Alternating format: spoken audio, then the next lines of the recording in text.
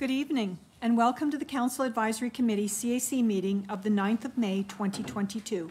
This meeting is being held in chambers, and it is requested that members wear their mask unless speaking. Citizens must wear their mask at all times while in the chamber. The meeting is being live streamed on Facebook Live, and the most up-to-date meeting package is on the Town of Kentville website. This meeting is called to order. Have all of the councillors received and reviewed their meeting package? Does any member of council have information pertaining to a matter before this council which has not been publicly circulated? As the Council Advisory Committee, CAC, we will vote as a committee to either send business forward to the council meeting for ratification, return to staff for further information or review, or defeat the recommendation.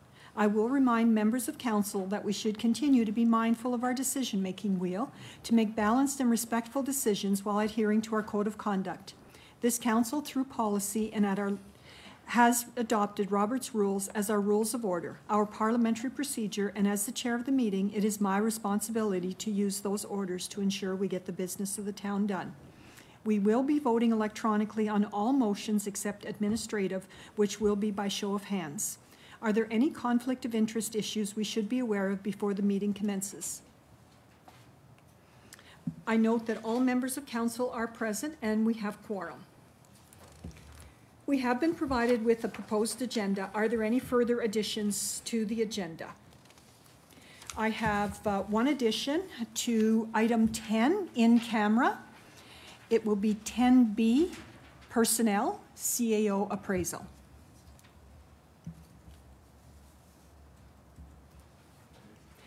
If I could have a motion to adopt the agenda as amended, please. Thank you, Deputy Mayor. Councillor Huntley, thank you. All those in favor? Those opposed? The motion is carried. Thank you. The minutes of the April 11th, 2022 CAC meeting have been distributed for approval. If there are no changes, the minutes are approved as distributed. If there are changes, the recording secretary will annotate the minutes. Are there any changes? I see no hands. All right, we'll move on. We have no presentations this evening, so that moves us directly into our department reports and recommendations. The directors have provided their reports for your review and will provide an update and receive questions from council, and you may ask the director directly your questions. And the reports will be presented, are part of the record of this meeting, and will not be taken for motion. Only items of new business arising from the reports will be taken for motion. CAO Trope, could you please introduce our department reports and recommendations? Thank you, Mayor Snow. So tonight, as we normally would, we'll be starting tonight with Director Kroll with our finance updates.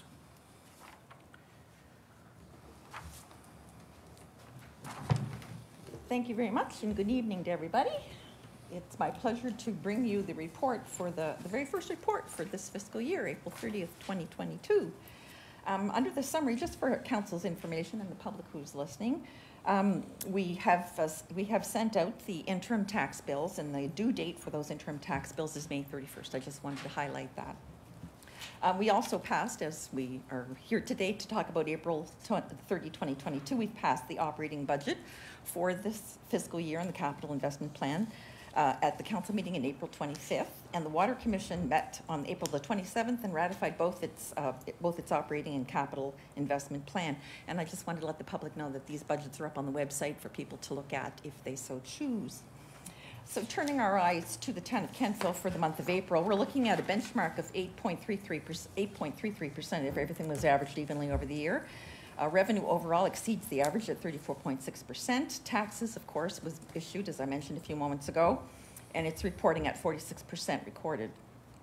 Under services to other governments, 1/2 of the library funding has been forwarded to the municipality of Kings. Under sales of services, we have the sales of services by Kentville Police Service. The local sales are recorded at this time. And under other revenue-owned sources, the parking space rentals are recorded as at August. I was going to say August. April 30th. I'm wishing for summer, I guess.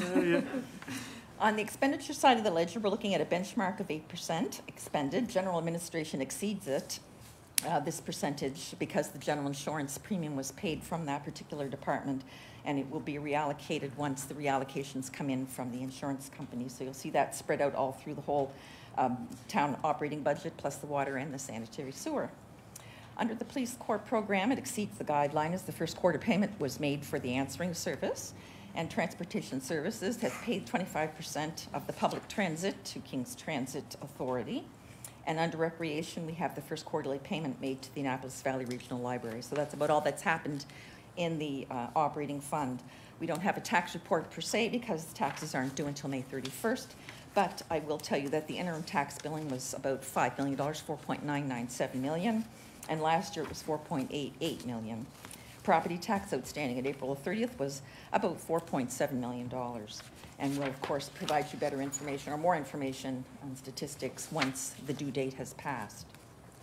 The Sanitary Sewer Area Service, which is Schedule D, is reporting for the year ended March 31st, 2022. And of course, the percentage would be 100% if everything was averaged evenly over the year. The revenue is above the target at 102.3%. Sewer charges are slightly under the budget at 98.8%. Interest charges fell short on the budget, 69.3%, and permits exceeded the budget by $1,975. There was also some miscellaneous revenue which was not budgeted, which fell out of the finalization of the arbitration process. On the expenditure side of the sanitary sewer ledger, we are looking at it basically being at budget at 100.3% expended. Administration expenditures exceeded the budget, reporting at 106.2%. And this was related to legal expenditures due to the finalization of the arbitration process. The domestic sewer maintenance section and the pumping station segments, they both fell under the budget due to lower maintenance in this infrastructure. And at the date of writing, the sanitary sewer was posting a current surplus of $27,723. And I gave some text there that we're not final, but we are now. So I can tell you that the surpluses are. Actually, I'll tell you for the town operating fund, we're looking at a surplus position of $154,300.41. So that is good news. Sanitary sewer surplus, $24,816.96. And the Kentville Water Commission ended the year with a surplus of $8,884, and its budget was $10,500. So all in, all funds had a surplus position at the end of the year. The Perpetual Investment Fund, which are Schedules E and F, we're reporting for the year ended March 31st, 2022. And at the bottom of page 3, you can see the breakdown between cost and market and our instruments that we're invested in. At March the 31st, interest paid into the fund was $137,421. Dividends paid into the fund totaled $231,352. And capital losses were $14,121. At March 31st, management fees totaled $37,409, and this compares to last year's figures of $35,391. The annual withdrawal arrived on March the 23rd, 2022, for $460,000, and it was deposited to the Town of Kentville Operating Fund as per legislation. We're looking at the capital investment plan, which are Schedules G, and this is the very first report on this, and there's not much happening right now. We bought a police car. $69,592, or 1.5% of that budget has been expended. But you'll see that change month by month, and we'll be bringing that to you every month. So that is my report from the Finance Department for the month ended April 30, 2022. Thank you very much, Director Kroll. Are there any questions for the Director on this report? Councillor Maxwell, please. Thank you, Director, for that report. And my I'll call it lack of financial background here a little bit. We put a new management team in place, I think, for the Perpetual Investment Fund. And I'm looking at losses here and higher management fees and less interest.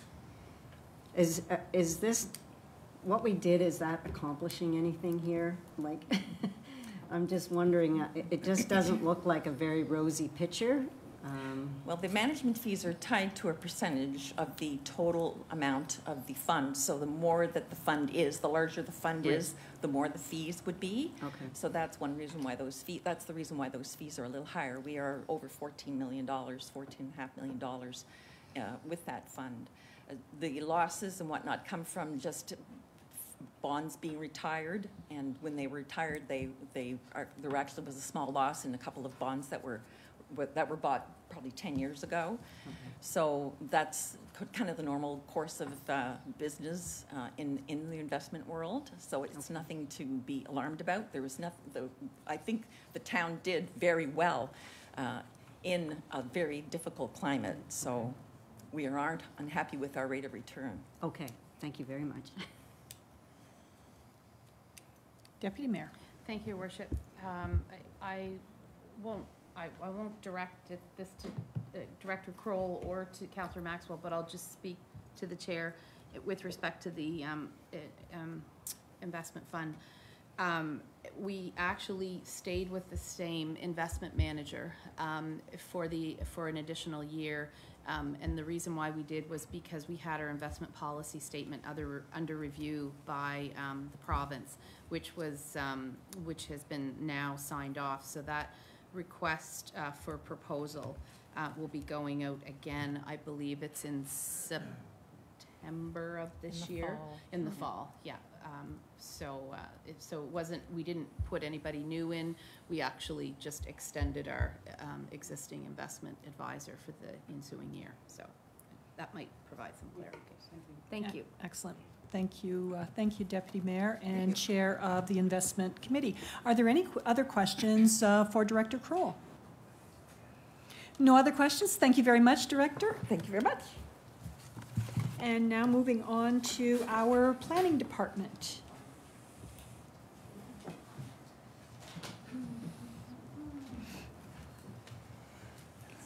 Good evening, thank you.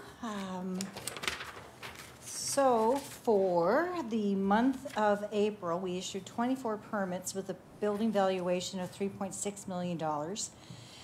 And we now have a total of $14.3 million, and construction season is only just starting. Yeah. The municipal flood line mapping project, staff had their first meeting with the committee to create a set of standards that will apply across the province, creating consistency in how flood line mapping is carried out. So we met with the county and the province, so we're now in the process of just trying to put together the request for proposal to send that out. We do have 3 consulting companies who have already showed interest in the province. We just have to set up an RFP for our procurement process to carry that through. The Hobu Court development is moving along nicely. They're on their 2nd building and prepping for their 3rd. Later on, we'll talk about a little bit about a potential heritage bylaw. Council was provided just an overview of some of the issues and pros and cons of a heritage bylaw. And staff are still working with a number of groups of people for rezoning applications all over the place. So some applications have not been submitted. There's quite a bit of information that we're looking for from some bodies to move ahead with that, but things are quite busy. So that's my report. Excellent. Thank you very much, Director. Are there any questions for Director Gentleman? Deputy Mayor. Thank you, Worship. Director Gentleman, have we heard sort of what the time frame is on the other buildings that are going up on School Street there around Ryan's Park? The other, whatever it was, I think it was 60 units maybe? The Goshen part of it, no, they were in touch a couple of months ago and said that they were hoping to get some plans together. Okay. But we haven't seen anything. And hopefully we'll see something within the next couple of months on the River Street project as well. Okay, great, thank you. Councillor Sabian. Thank you, Director Gentleman. Those Goshen properties up there on School Street, was there a timeline on that to when it was supposed to start or when it was supposed to have the footings in on the 60 units? or is it tied into the original? The number of units that they were supposed to have started. Right. Have been met. Okay. But on the other ones that, It was the overall project. okay, Right. okay. So what's there now meets Is- the percentage of what needs to be done. perfect. They're a Thank little you. behind in completing it, but council's already given them Okay, an extension on that. all right, thank you. Are there any? Did you need to? I. Okay. Okay. So I just, I want to draw everyone's attention to your report, your activity report, Bev, because I think that this really speaks to what is happening in Kentville. And if we look at the April 2021 year total, it was 51. Here we are at April of 2022, and our year total is already at 46. So we are going to smoke last year's stats out of the water. You know, this is absolutely incredible, and just thank you to you and your staff for the great work in getting this stuff off your desks and into reality in the town of Kentville. So thank you for that. And there are no more questions for you. Okay, thank you.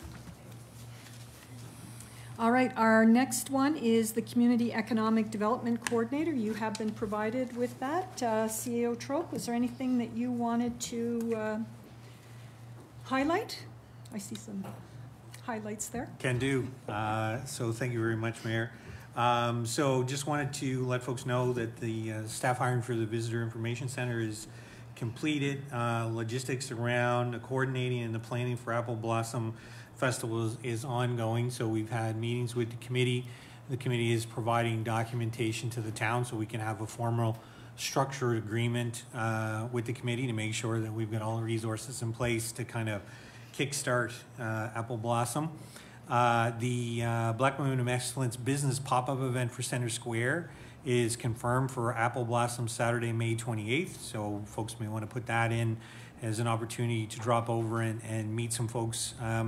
And the Brian Gibson mural ceremony is happening during Festival Week on Friday, May 27th. So again, over in the public garden space, that mural is going to be, the ceremony is going to be happening. So I just wanted to make sure that those were dates. I know that Lindsay does a great job of keeping everybody in the loop as to what's going on and when, but these were some pieces in our report I wanted to make sure we highlight them. So thank you.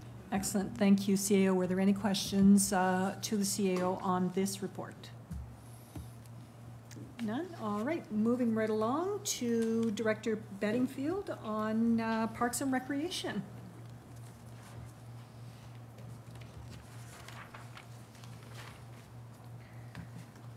Good evening, everyone. I hope everyone's doing well. Just a few things to highlight in my report.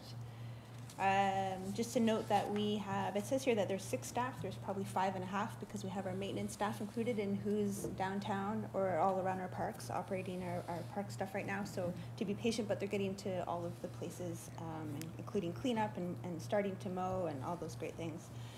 Unfortunately, we have found the Hemlock Woolly Adelgid at the Gorge. We had an event 2 weekends ago, and it was discovered. We had about 50 volunteers show up over the course of the 2 sessions, and we did find the invasive species. So that's very unfortunate, but the committee is getting back together to figure out how to move forward. You will see information coming out about promoting the fundraising campaigns. And I will continue to bring information to council as we progress.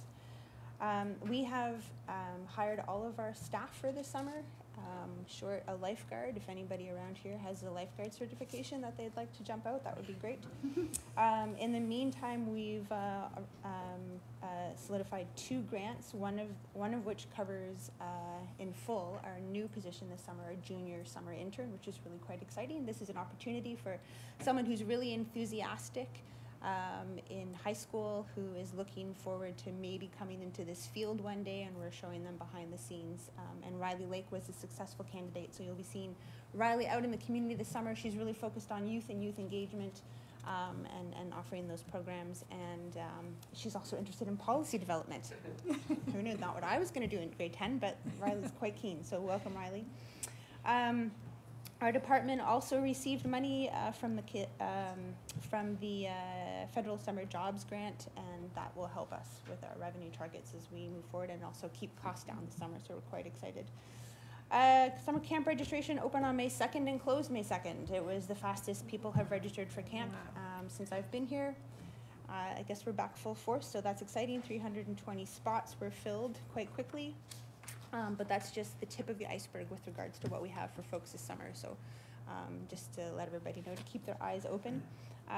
We have staff that are working on reinstating the community gardens as part of a food security initiative that we're working on, and we partner quite closely with the Valley Community Learning Association on that. Nice. They've been doing a lot of work at their space, which is located on Oakdean as well. So you'll be hearing more about that as things progress. We held a community consultation piece the other week and received some feedback, and we'll be moving forward from there. The Kentville Home Show was welcomed back after a 2-year hiatus. We partnered this year with Darwin Event Group to help us run it. This is, for those folks that don't know, is a major fundraiser, so to speak, or a revenue source for the Kentville Arena for us to help keep costs low there. So we don't have the final numbers back yet on that event, but we're certainly excited to have had it back on the books. Just from a capital perspective, I know the splash pad is top of mind, thanks to Public Works for helping us navigate that piece. We've got a plan and we're going to move forward on it, and we're still on target to open for the season. What else can I tell you? Oh, one thing to mention around council-related pieces, I think this is really important. So within the planning department, Kirsten was able to finally complete her Rick Hansen certification course, which is a big deal for our community. I had it on my notes here, and I left it in there. I was so excited. I know you're watching this, but you actually have to finish it. She's finished it. It's a huge deal, and we're so excited to have someone with that skill set. It's not an easy certification at all, but we know there wasn't any doubt in anybody's mind that Kirsten would be the smartest one out of all of us to be able to do it, so we're really happy for that. Glad it wasn't me. From an AT perspective, the province has reached out and asked to take some before and after pictures. So they were here last week and gave them a tour of some of the larger projects that we're going to be talking about next, so that we have kind of that, what it looked like before and what it looked like after and how it impacted our community. So we're part of, I think they have 3 sites in the province that they're doing that with. I also learned that the province has 2 official photographers, like the Obama administration. Who knew? And then for the Regional Recreation Complex, the committee met on April 12th to discuss the draft document. We're hoping to receive the final completed feasibility study by the end of May, and then there'll be a follow-up meeting with that committee in June. So we'll continue to keep folks updated for that. And that's my report. Excellent. Thank you very much. And are there any questions for Director Bedingfield with regards to this report? Councillor Maxwell, and I think Councillor Maxwell is going to volunteer for that lifeguard position. Did you see me look at you? Yeah. Just as soon as the Red Cross or Water Safety Society comes up with a little course for seniors. Yeah. Yes, definitely we'll do that. No, I feel like I feel like getting up on the table and dancing because we're going to get our splash pad open. And so thank you so much to Public Works and Recreation. I know that that's huge for the community. And so, yeah, fantastic. Thank you. Deputy Mayor. Thank you, Your Worship. I just always like to praise people when I can praise people. So Len Wag, one of the photographers, yeah. He's my neighbor in Parsboro. Yes. And he mentioned to me the next day, he said the interview that he did with you and the photos that he did with you, he was absolutely impressed with the AT plan and what we're moving forward with here as a town, and just how progressive we really are in the growth. And he was astounded by it, so, and is equally impressed with you and your credentials. So I was his first stop of the day, so. Well, he was very impressed. So thank you for that. Yeah, we're excited to be a part of that initiative. Absolutely. It's going to be really neat. Yeah, no, it's great. Thank you. Thank you. Councillor Huntley. Hi, Rachel. I just wanted to say congrats on the piece about all summer positions have been filled, because if you watch on any social media, even in newspapers, everybody's having a challenge to hire summer help. So you've obviously done something right, you and your team, so kudos to you. Thanks for that. I think it's important to note that our summer hiring, and I've mentioned this before, is really part of our commitment to youth and youth development and professional development.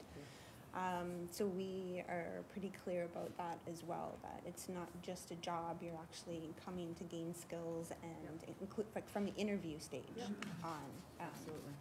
So we're pretty lucky that way. Yeah, thank you. And I have to say, not only have we filled our positions, but we're really excited about the people that we've hired. We have a great team assembled for this summer, which is great. Wow. Are there any further questions for Director Bedingfield? Rachel, did you want to take this opportunity to introduce Ahmad and his report? I will. All right. Moving on.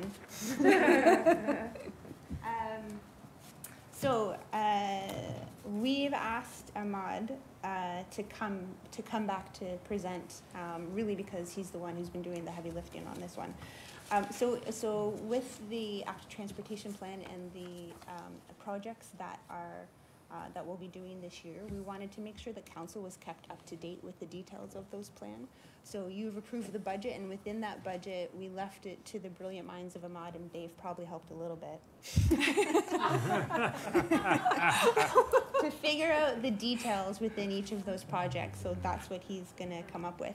I think it's important to note that council knows that internally, our senior management team meets regularly on things like the accessibility plan, but also the active transportation plan, so that it takes the lens of every single department. So as we're moving through with the projects, you know that it's crossed the eyes of traffic authority, you have safety, from a green space plan, everything all the way down the line. So it's kind of seen everybody's eyes, and then Ahmad took that vision, and that's what you're going to hear from today. I also, before I sit down, do want to formally thank Ahmad. I know he's moved on to a position that works a bit better for him, and we're sad to see him go, but he worked his little tail off, and thank you so much for everything you've done for the town of Kentville and for my personal sanity. I just need that.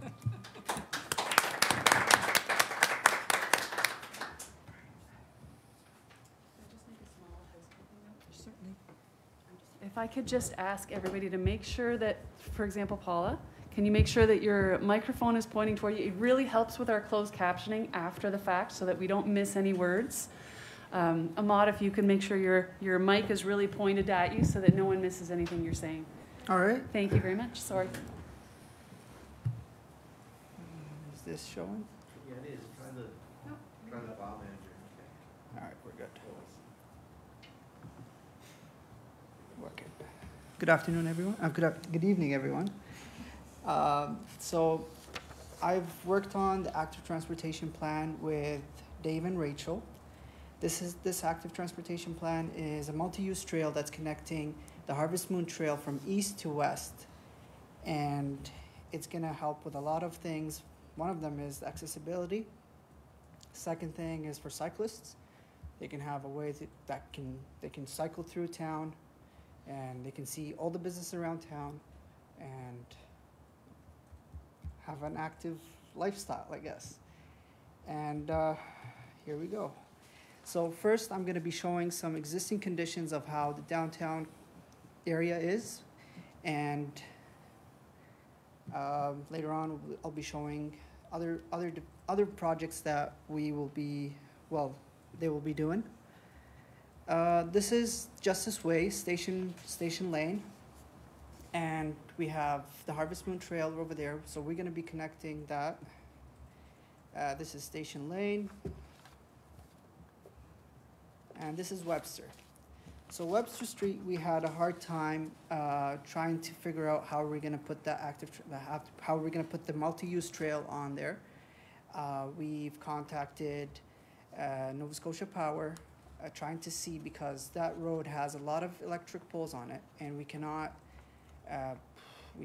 move the electric poles because there's no room for them to be put, and it's going to cost more than $200,000 just to move them, and it's going to cost buying an easement, which we can't because it's going to be going through the property right there. So we came out with a different idea, which is, you'll see it in the next slides. So this is a future parking lot that Bev was working on for probably months. So we got that approved. This parking lot is gonna be containing 36 parking spots, I believe. And you can see there that we're having the, I don't know if you can see it. Yeah, you can. So this is the multi-use trail. It's gonna be from asphalt all the way from Leverett Avenue all the way to Webster Street. So we have that. This is the parking lot area. All right, and we're going to here. Am I able to ask a question? Yeah, go ahead. So where is that exactly? I'm just looking at the future parking lot. Can you go back up a bit, the green, maybe back up one more? Yep. Yeah. That's So, the grass at Kings County. yes. The province gave us that. Oh, I see, okay. Yeah, okay, thank you. Sorry, no thank you. No problem. Okay. We're also, what we've included also is like the tactile surface mats also for accessibility. And we have two colors to differentiate between if you're walking on the sidewalk or the multi-use trail and to not fall on the road. So we have the concrete curbs and the asphalt, so there's two colors there. Yeah. So here we come on Station Lane. We had some difficulties here, but I think we solved them in a way. So we had the bus stop, it was further down, where you want to move it towards beside the Heritage Center. And then the kiosk map, which has the, like, for example, the business center is down there, the museum, the town hall, and other parts in Campbell. And we're also gonna be putting a bike shelter also there and some grass. We're gonna be replacing the curb and gutter at that road right there. Yeah, that's it for this one. This is like a small example of how it's gonna look like with the bus stop, the shelter, and the map with the Camfo logo on it. So this is Station Lane. It's gonna be all the way. This is where it gets interesting. So this is how we figured it out. We connected the multi-use trail to the road. We're gonna take one lane out of Webster Street, just that small area, and we're gonna make 2 bike lanes on it. And we're gonna keep the sidewalk so we don't rip that out, lose money, and we can let the pedestrians walk on the sidewalk, and we can get the cyclists on the road with a buffer that would let them cycle safely, and we can have planters or concrete curbs that can be removed or can be placed there permanently. The planters will bring beautification to Campville, which is really nice. And it will connect there to the West Harvest Moon Trail. And we are going to here. This is a plan that WSP had before, and I really like this plan. They had it through all downtown, which is all Webster, but I wanted to modify that a little bit and have it connected straight to our trail so we can have one way for that. This is how it might look. This is a cross section of the road there, and this is the planters on the side. Option 1. And this is the other side of it where Altamar gas station is. This is West Main. This is also going to be part of it, connecting that to the other side. And that's it. Thank you. Ahmad, thank you very much, and thank you for coming to visit us this evening to make this presentation. We appreciate your time here and the work that you did on our behalf. Deputy Mayor, you have a question. Thank you, Worship. Hi, Ahmad. How are Hello. you? Good, how are you? I'm good, thanks. So the part of Webster Street Yes, that it would go down to one lane, yes. which part is that? That's the part where the arena is. Patty's to the arena. Yes. Okay, From Station Lane to the arena? right. Yeah. Okay, sorry. I'm sorry. If I was right there and I see it, Yeah, that's sort of yeah. how my brain works. But yeah, okay, that answers that for me. There, Thank it's you. already 2 lanes. Right. Which, when I'm driving on it, I get confused at that point because I'm switching from 1 lane to 2 lanes where Yeah. at that point, you're just confused of driving on that road. So if we make it into 1 lane and have use from the other lane, Yeah. and then going towards Main, then it splits back to 2, for you to go right or left on that road. Say that last part again. Sorry. If you look at the end of there, Yes. see that dashed line? Yes. So that's where it goes to Main. So Yes. that's where the line, the one-way lane would split back to 2. I and then see. you would go left and right. Okay. Yeah, I like that. Thank you. Yeah. Okay. That. Councillor Zabian. Thank you, Ahmed. I just want to thank you for all you did for Canfield because I've heard a lot of good things about you. So I wish you the best of luck in your future role. I just have a couple questions. Yes. What do you know if the fire department was contacted at all, because they do come out on that piece of Webster there, and it was 2 lanes, and I know that might be difficult. And I mean, I want to see a bike lane. I get nervous about first responders and when it becomes 1 lane. So I don't know if anybody was contacted. The fire department wasn't contacted at that point, but we have done it in a way that it could have any truck turn there, no problem. The lane is wide enough. It's 4.5 meters. But yeah, And are these double, I don't know what you want to call them, double sidewalks, I guess, for bikes? And are they all the same size from one end to the other end, or do they change? you mean the multi-use trail? Yeah. Yes, they're 3 meter all the way. Okay. Yeah. So 1.5 on each side, or they're 3 and 3? You mean? 3. So there's 6 meters then. So- You mean the multi-use trail? Yeah, like the walking side is how wide, and then the biking side. Okay, no, all right, so the asphalt multi-use trail, Yeah. it's gonna be 3 meters all the way from Justice Way to Webster, you could Okay. say. And then when connecting on the road, you're gonna have 2.8 meters, the full width of, so it's 1.4 each lane. So that's how Okay. we're gonna make Okay. it. Thank you. Yeah, for just biking. And then the pedestrian has 1.5 meters for sidewalk. Thank you. No problem. Councillor Maxwell. Thank you, Ahmed, for the presentation. I like it. It looks great.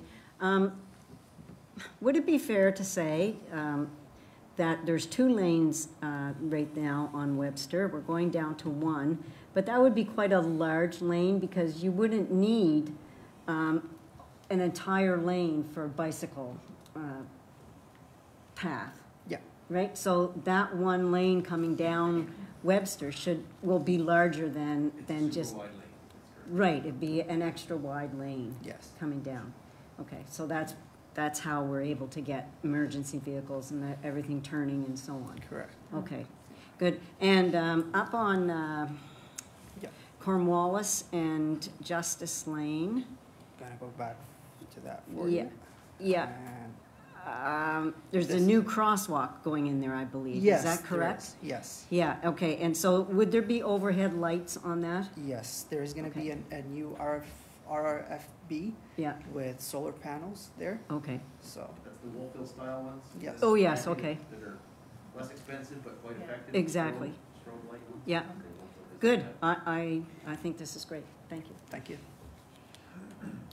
Are there any further questions for Ahmad on the presentation that he just made? All right, CAO, I'd like to give you the opportunity to speak to council on what our next steps are with regards to the presentation. Thank you, Mayor Snow. So I guess first what I'd like to say to Ahmad as well, thank you for your time and your energy spent here. As Rachel had indicated, we were coming together as a team, and Ahmad did a great job of pulling from all the work that was done to look for solutions whenever you would encounter problems. So I want to thank you. Thank you. And now doing a presentation to council, you can cross one more thing off the new guy list. Did a great job, so thank you. And so, I think one of the key things here tonight is, as this update is, this was budgeted as part of the capital budget that was just passed. And we were running into some challenges, and so this was a way to adjust and be able to meet the financial targets that were laid out as part of this proposal, and I think in many ways create enhancements. So ways in which we were ensuring from the size of the lanes and the color use and the planter use and so on, so that it's not just about creating a trail or not just creating a lane, but it's about making something that really works. And so what I would ask here tonight as part of this update is that if council has any questions coming out of this or any thoughts, please pass them through to myself. The team meets regularly on this, and then we can come back together if there's any questions or concerns. But this is really about an update and getting around a couple of challenges we ran into, and I came up with some great solutions that the team was able to work in. So want to pass that along here tonight, and thank you again, sir. Thank you. Councillor Zabia. Thank you, CEO Troke. So just for clarity, this is coming to council to vote on? Because this is essentially some adaptations that have happened to the plan that was put in front of council. And so if there are any concerns or questions, pass them back and the group will take a look at those. Okay. At this point in time, we're just looking to see if A, keep council in the loop as to what our thinking is, but B, if there's any further questions or whatever that would be needed, then we have an opportunity to come back and address any of those concerns. And what's the timeline on this looking like?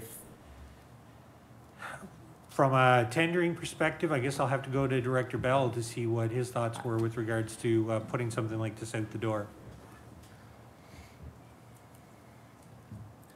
Thank you, CEO Troke. Ahmad left us in good shape. He's got probably 80% drawings, ready for tender. Plans and the spec part I need to complete, and then just finish off the drawing. So we're looking at once McDonald in Henry and Braeside is tendered, getting this to tender toward the end of May, 1st of June. So I would expect a like a early mid-June closing and ready for construction in the heat of the summer.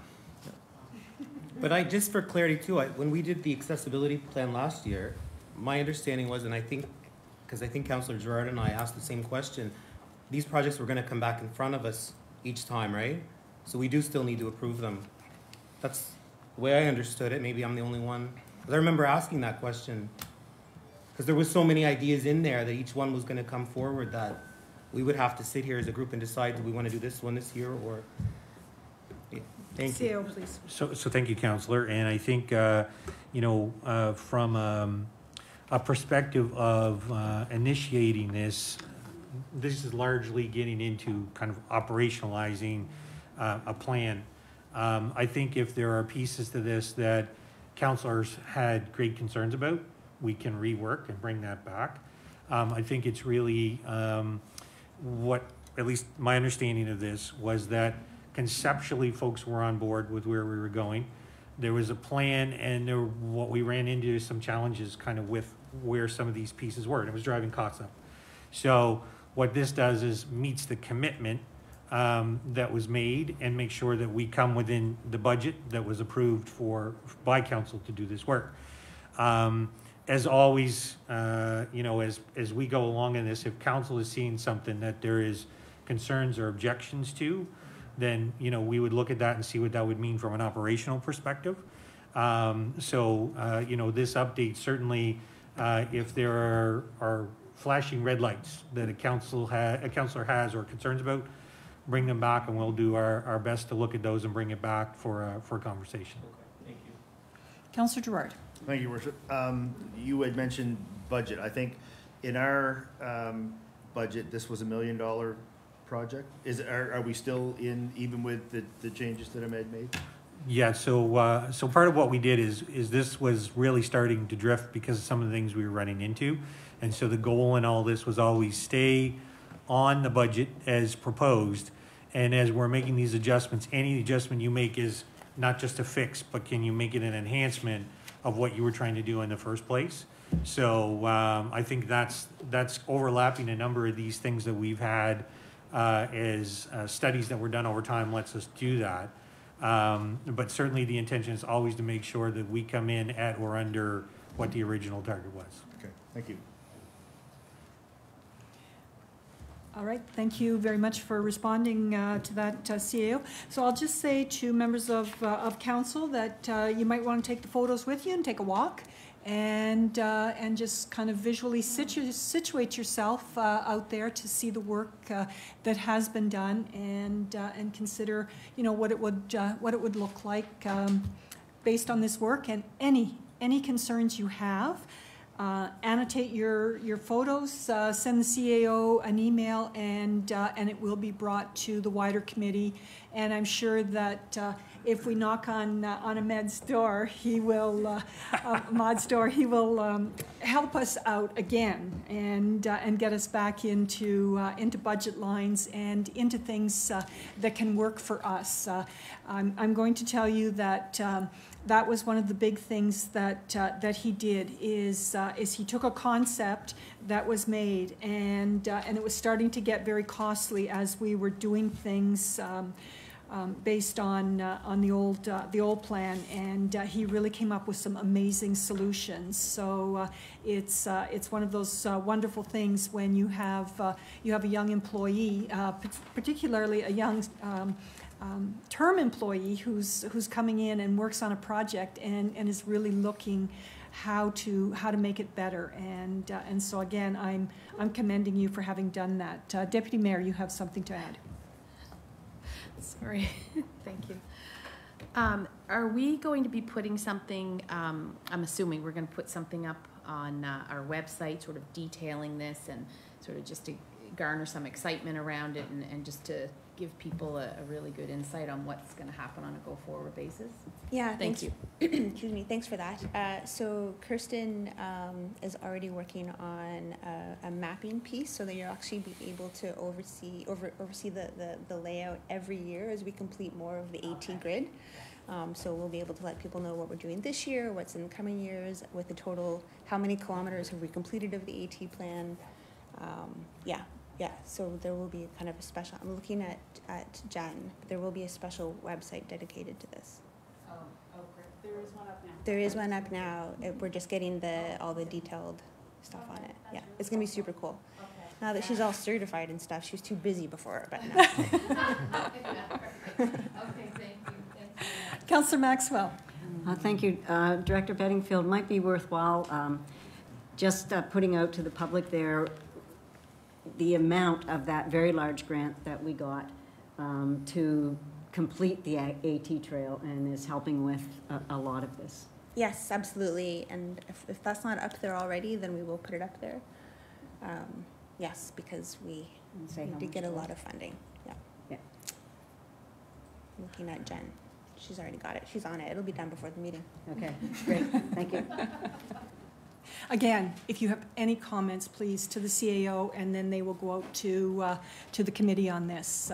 So I'll just remind members of council, when you are speaking, please speak into to the microphone. It is our intent to provide the best possible service, particularly for our hearing impaired, as we move to an accessible means for transmitting our meetings to all. So our next item is the Chief's report. Good evening, everyone. I'll do an overview of my reports that were submitted to the board. They're accurate as of March 31st, 2022.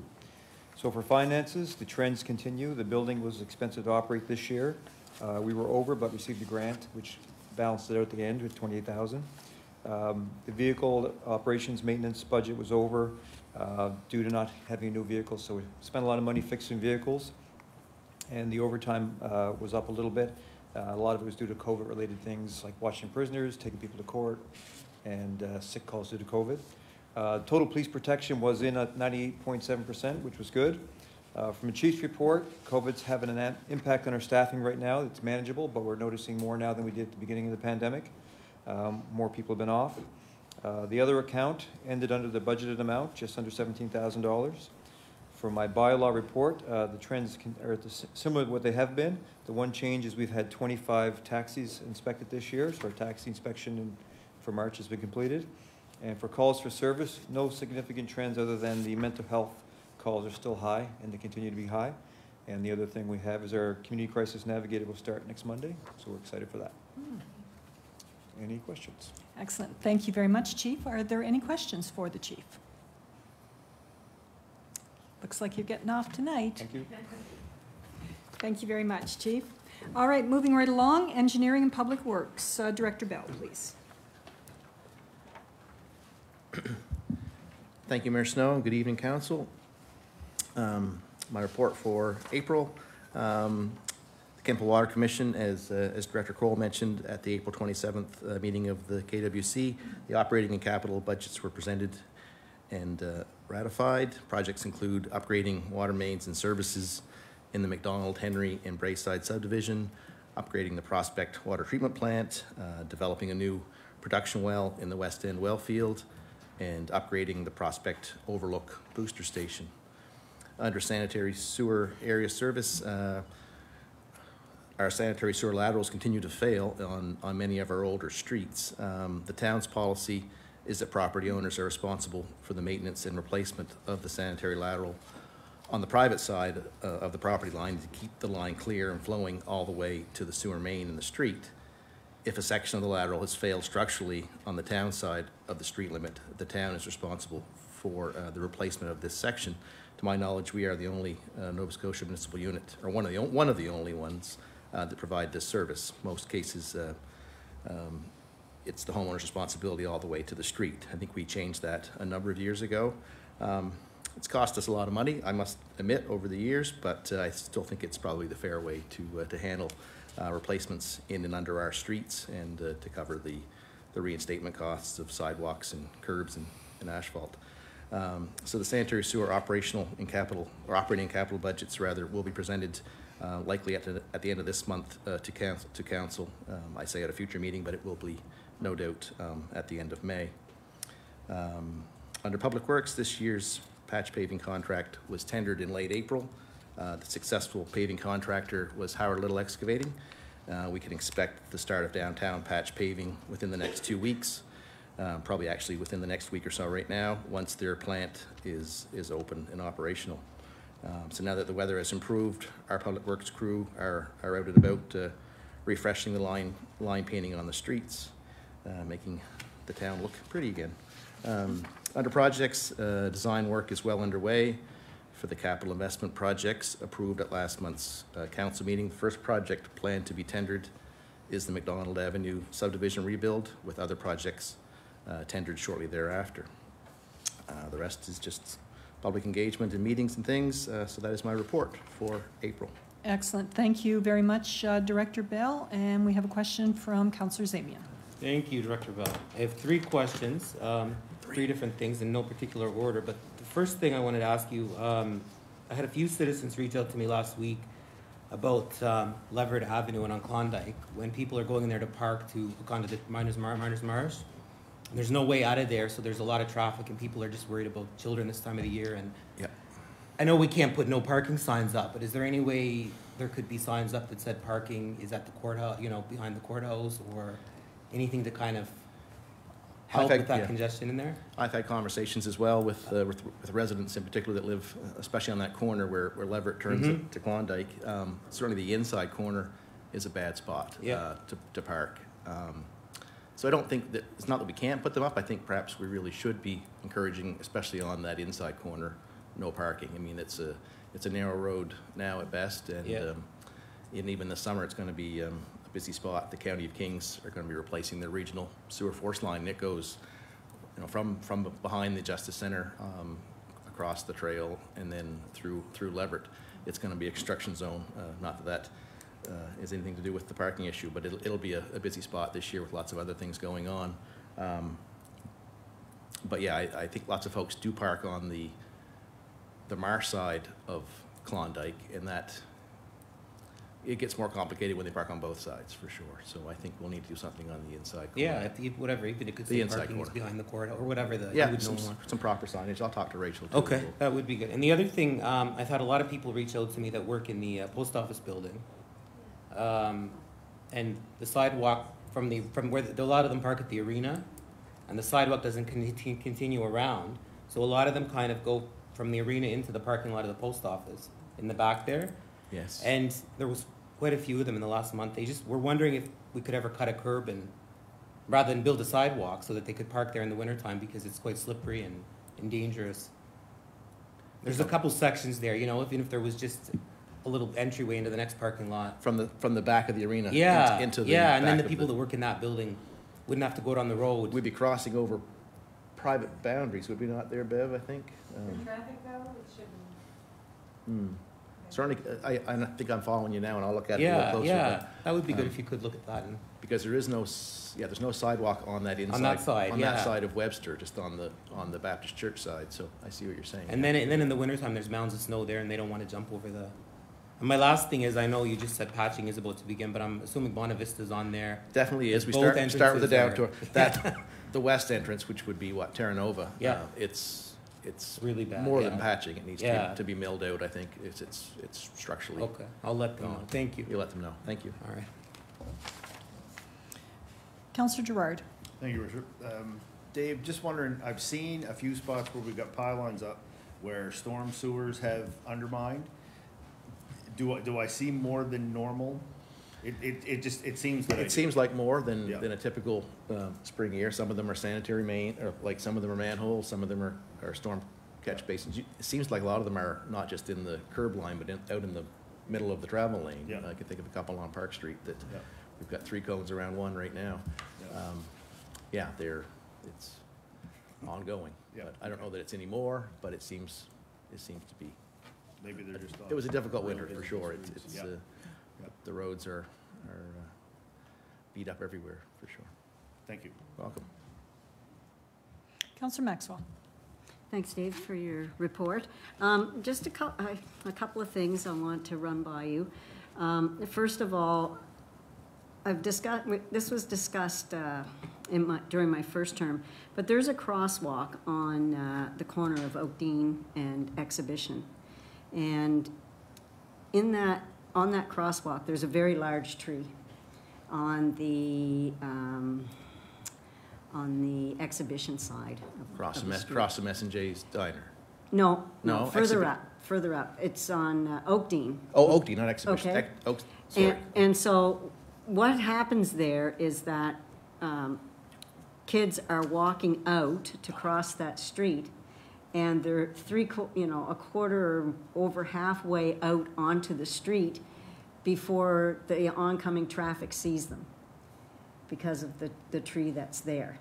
And I've had several complaints from parents and grandparents and so on about that crosswalk, and wondering, is there any way we can mark it better so that people see it? Now, there's a lot of speeding going on Oakdean, but that's a dangerous crosswalk there, and an accident, I think, waiting to happen. So if you could take a look at that. Well, yeah, I was thinking in the wrong place, but certainly Oakdean on the It's east end of Exhibition where it meets Oakdean. Yeah, Exhibition and Oakdean. And Oakdean. Okay, so that's one thing.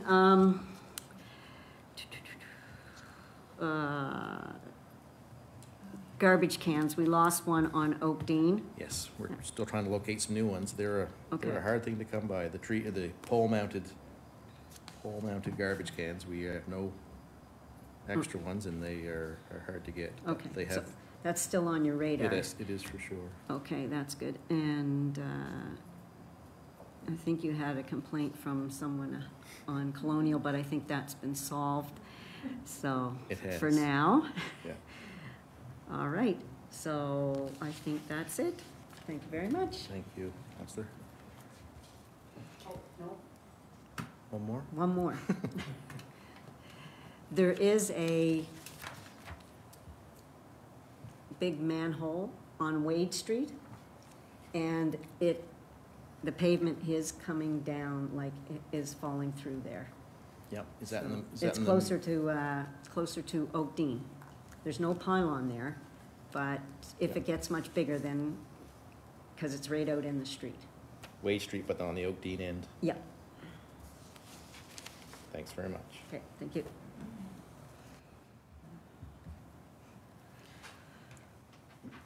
All right, thank you very much, Director Bell. Are there any further questions for the director? None? All right, thank you. Moving right along, our next report is from the CAO. Thank you, Mayor Snow. Obviously, a lot of topics covered already this evening. Operational capital budgets were passed by council previously. Water Commission budget was passed. Staff have been busy applying for grants. You've heard some of them tonight we've been successful in. We have a number of them that are out there and a number that actually are still coming in that we're applying for. Intermunicipal service agreements, meetings are ongoing with the CAO. In fact, we've got another one tomorrow. These are typically working through some of the issues within it and some language and so on. Boundary review, I'm going to be talking about it in a bit, so I'll leave that till we're covering that. On the development front, you saw the number of permits that have been pulled. We're getting a lot of phone calls on a regular basis with folks who are looking to do business here in Kentville, so good on that front. Basically a number of calls actually earlier in the month. There was a lot of calls around the proposed provincial property taxation plan, which we know there was some changes to that, but municipal units were busy working through that and a lot of conversations around where it was going to take us. So obviously the water and the beans has changed on that.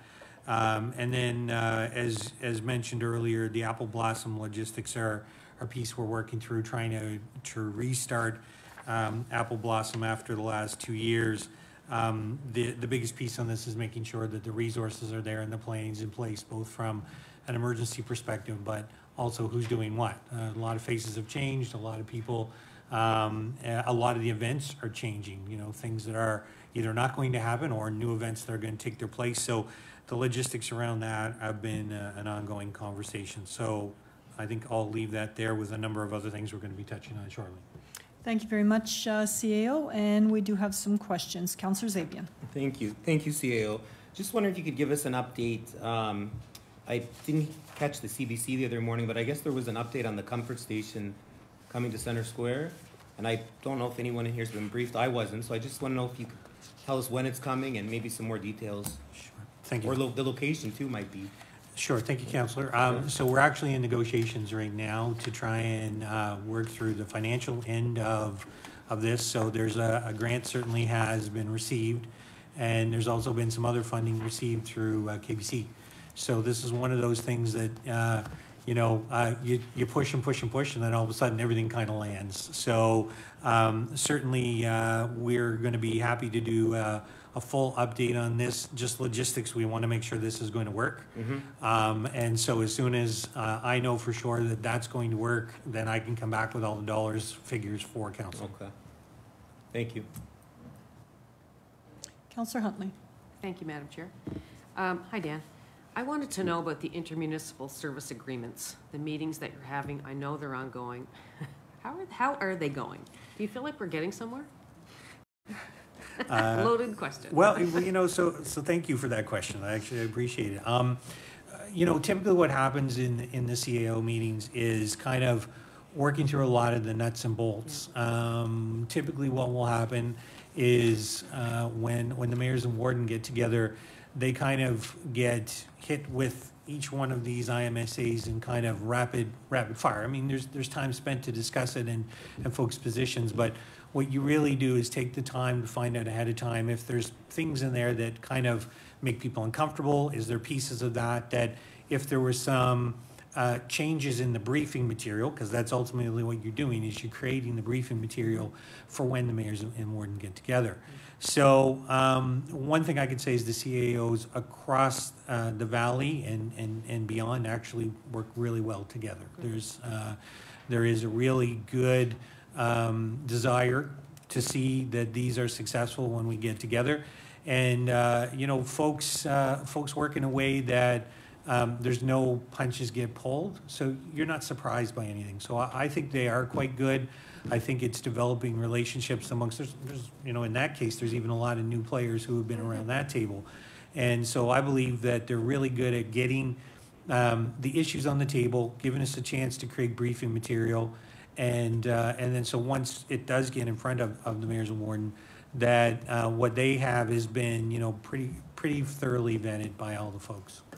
Thank you.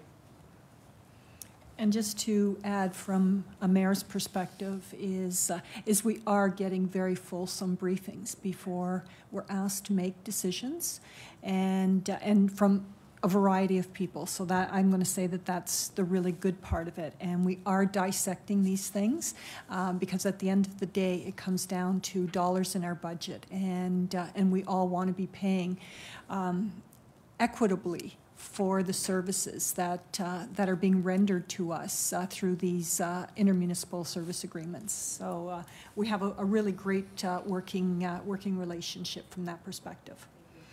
Deputy Mayor. Thank you, Worship. Permission to direct to CAO Troke? Please. With respect to the Apple Blossom Festival, I know there's some trepidation with some of the, citizens, and where we haven't done this in a couple of years. And I know when we were at the REMO meeting the other day, there was some discussion around with large gatherings, if REMO would be, regional emergency management, you know what I'm talking about. If they're going to form part of the alliance with Kentville Police, and if they're going to be part of that, I just wasn't sure. Thank you. Thank you, Deputy Mayor. So part of the interesting part at the beginning of this is from a committee and a player's perspective is making sure everybody knows who's on first. And so REMO making the connections with the folks, kind of making sure that their expectations around what they would need and what they can bring to the table was important, just for people to know what that was. Mm-hmm. And then I think second to that, the boots on the ground planning really comes between Kentville Police, RCMP, you've got the committee, and then our Public Works team. And, so coming out of the last 2 years, knowing if you've got volunteers available, what the roles of those volunteers, and them being briefed on what they do, who they turn to. So really that sequencing is what kind of is the important part. We kind of know here in the town what it is we need to bring to the table. And I think the committee knows what they need to bring, but how do you make those two things mesh? And so that's the part right now, is that we're formalizing an agreement with those pieces coming together so there's no ambiguity. But also, what do you do if? And so who do you call, who's available, who's going to be a resource that's available to support? And so REMO certainly has been, as you're aware, has come to the table not just with who they are and what they bring, but also basically making themselves available to help with the support and the planning side of it. Okay. So it's a bit of that, forming, storming, norming kind of routine that you see with this stuff.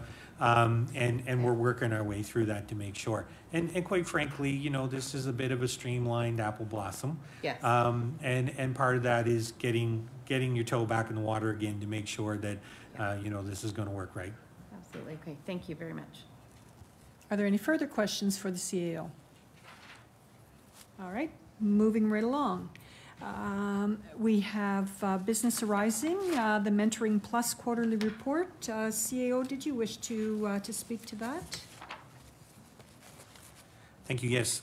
So Mentoring Plus report, there's a number of pieces of information here. I did have an opportunity to meet with Mr. Michaels, who's the head of the Mentoring Plus.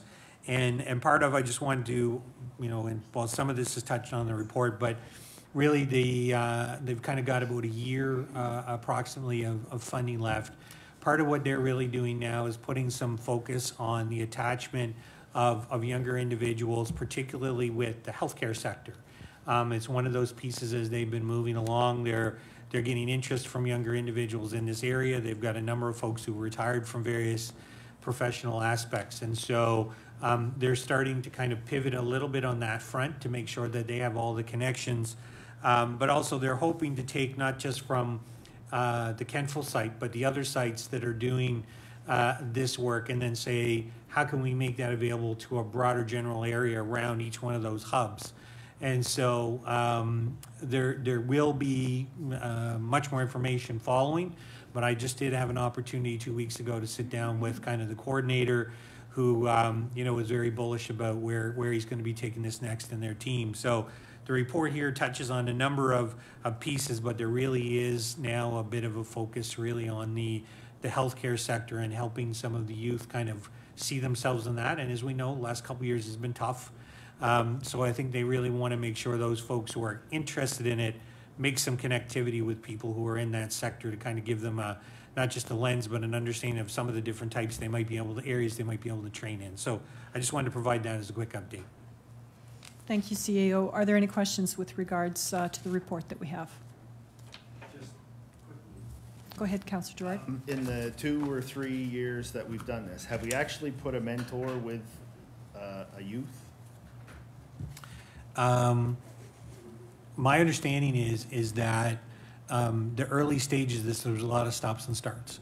And I think that they were able to revamp the Kentville model to look a little closer to some of the things that come out of New Glasgow, which is kind of a year ahead.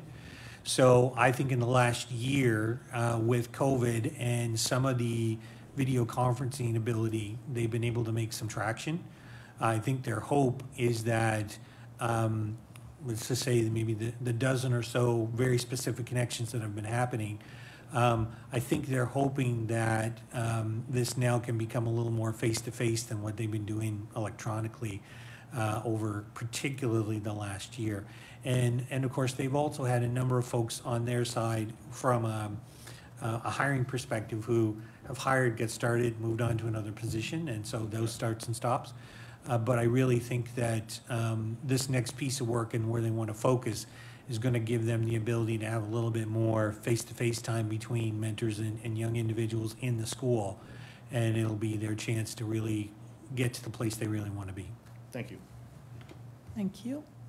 CAO, I was remiss in thanking the chief and directors for their work this evening. So if you could pass that on tomorrow morning at CAC, we still have a couple of our directors hanging out for further stuff. But I haven't got my legs under me for this new way of not doing a motion for reports. Okay, can do. All right. So we have no correspondence this evening. However, we do have new business, and our first order of business is the municipal boundary review, which is mandated by the Nova Scotia UARB. And CAO, if you could give us an update on that, please. Thank you, Mayor Snow. So, quick briefing note here in your package. So, as discussed previously, where the direction I was given by council was to go out and consult consultants. And so, as we begin doing that work and we're looking at what the other municipal units are doing, it's kind of 50-50. And so, some have gone out and done RFPs, which haven't closed yet. But you're also seeing a number of units that have decided to do this work in-house. So after some consultation here with our team and looking at what was done back in 2014, we really believe that this is a piece of work that can be done in-house without going out to third-party consultants.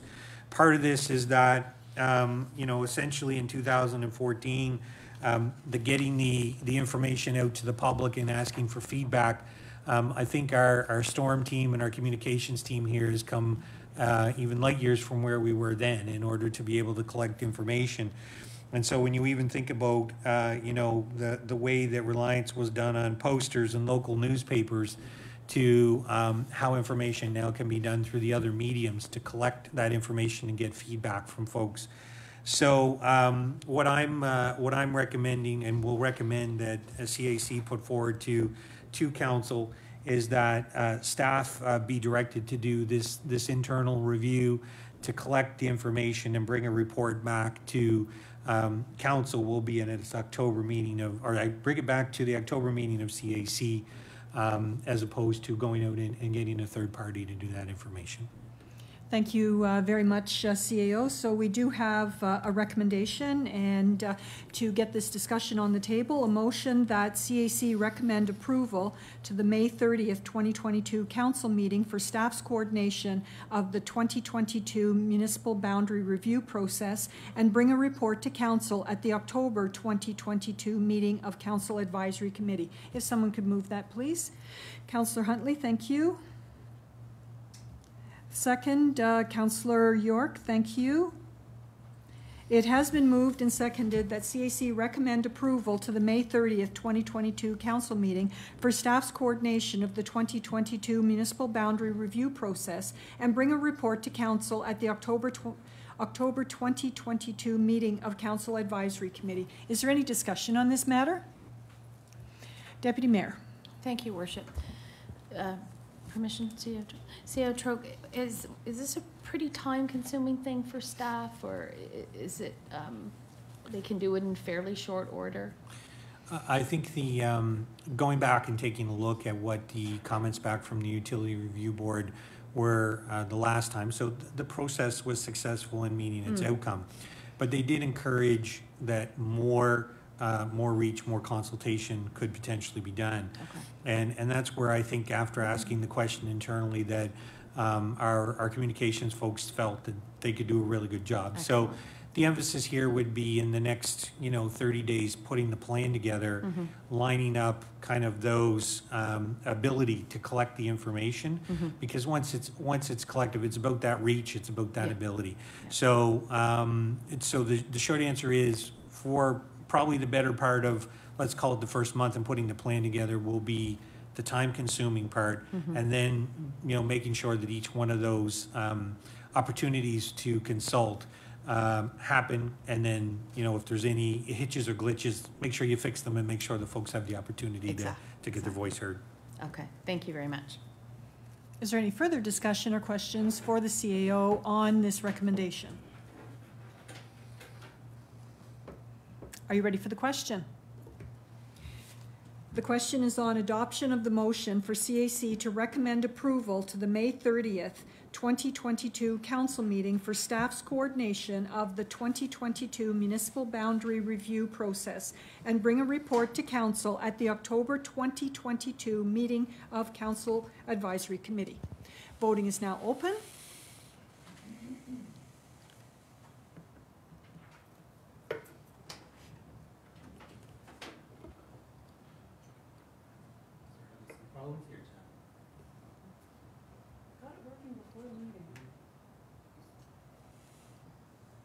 Point to Jennifer, see if that works. I started that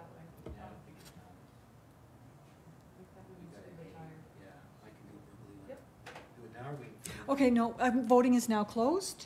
Yes.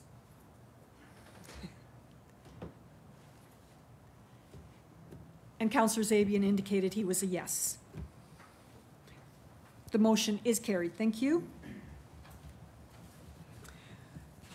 All right, we have several requests for decisions. Our first one is with regards to the noise bylaw, and CAO, I will hand it over to you to provide council with an update on this matter. Thank you, Mayor. So at the April 11th CAC meeting, direction was given to consider three components or three potential changes to the noise bylaws. So point of reception, adjusting the daytime decibel limit to 70, and then also looking at in the measurement of noise by conducting the measurement at least 6 feet from any large structure such as a house. Included in our briefing note at that time was also what some other jurisdictions had done. And so as looking at that work, having some consultation internally, talking to our town solicitor, one of the things that it became for me very apparent is that when you look at the Municipal Government Act, it talks about the power to establish a bylaw. And so in particularly 172D focuses on bylaws which nuisances, activities, or things that in the opinion of council may be or may cause a nuisance. And so as I took some time looking at some of the bylaws, such as what Halifax Regional Municipality has and so on, they focus a little bit less on the measurement of the noise for the purpose of, it's very specific when you look at what is it that council determines a nuisance, then you measure, then you enforce. And one of the things is, as I kind of was looking at, let's call it that objective standard, is I wasn't 100% clear if council had a full discussion around what is it that we're hoping to prevent as part of this bylaw. So we're adjusting the bylaw, and full disclosure, I wasn't here when I know this got created, and I'm sure there was lots of robust conversation. But I think as we start tweaking or making adjustments to these bylaws, I think that for staff, and certainly I can say, in order to make sure that we're writing this in a way that we're capturing what is the nuisance, what do we want to measure, and then turning this over to a bylaw officer or a police officer to say there's an enforcement, we have to kind of get to the nub of this. So I'll give you an example. In a university town, you may say, look, anything that happens after a certain time, if I get a phone call from a police officer, and it may not even be about the level of noise, but there's a party happening in the next backyard, police are allowed to go in and say, this is a nuisance, shouldn't be happening after this time. Measurement may not be a factor. Versus if you're living in a place and there's a helicopter, say, landing on a hospital roof, well, between certain hours that happening, maybe that's an issue. So part of, I guess, in creating clarity here, I wanted to make sure that before we started adjusting levels, there was at least some conversation around what is the piece we want to capture so that we measure it right and then we enforce it right. One of the things I'd like to also just say, and just as part of the work we've been doing internally, and folks may not be aware of this, but one of the things actually that does get used in our noise bylaw quite regularly is the exemption clause. So today we have an exemption clause, and let's think about this from a construction perspective. So a construction activity knows that it's going to be doing something late at the night or early in the morning. So our current bylaw says you got to give 10 days notice. And if it's approved, then we as the town mail to surrounding residents a notice that this is going to happen. So with mail, you may or may not even get it within that 10 days. But, you know, typically on a construction site, 10 days, you actually don't know that your concrete delivery is going to happen late. You don't actually know that steel is going to show up at the site and be dropped off of a truck.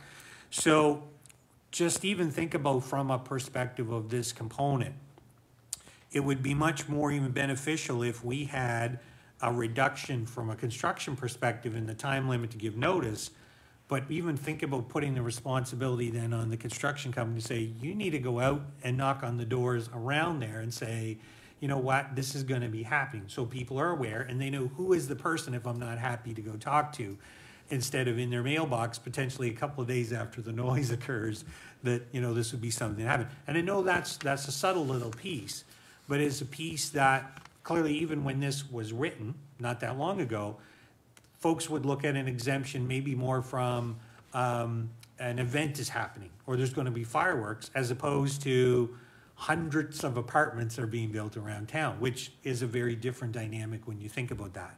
So, you know, these would be some of the pieces that, from an administrative perspective, that perhaps, you know, there should be some adjustment made to these.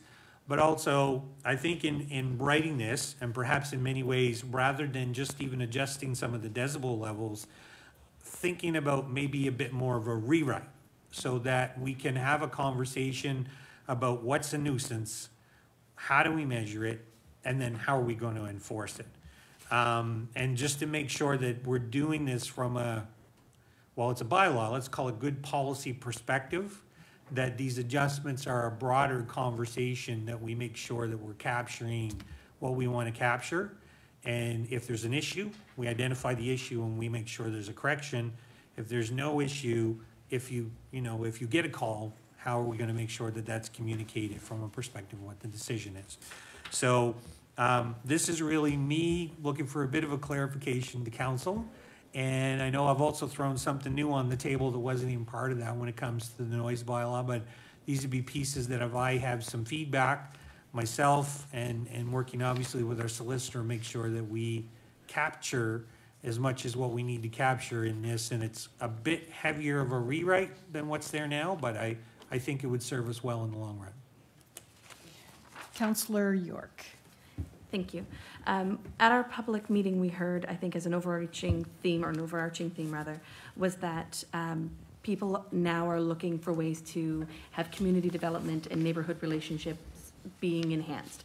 And if we're looking at a noise bylaw rewrite anyway, it might serve us to look at some of the ways in which we can improve community relationships and neighborhood relationships. And if that's looking at the root of the cause of the nuisance noise or what would be deemed a nuisance noise, then perhaps we can take that lens when we look through it, is to make sure that we're keeping in mind community relationships and neighborhood relationships while we're going through the process.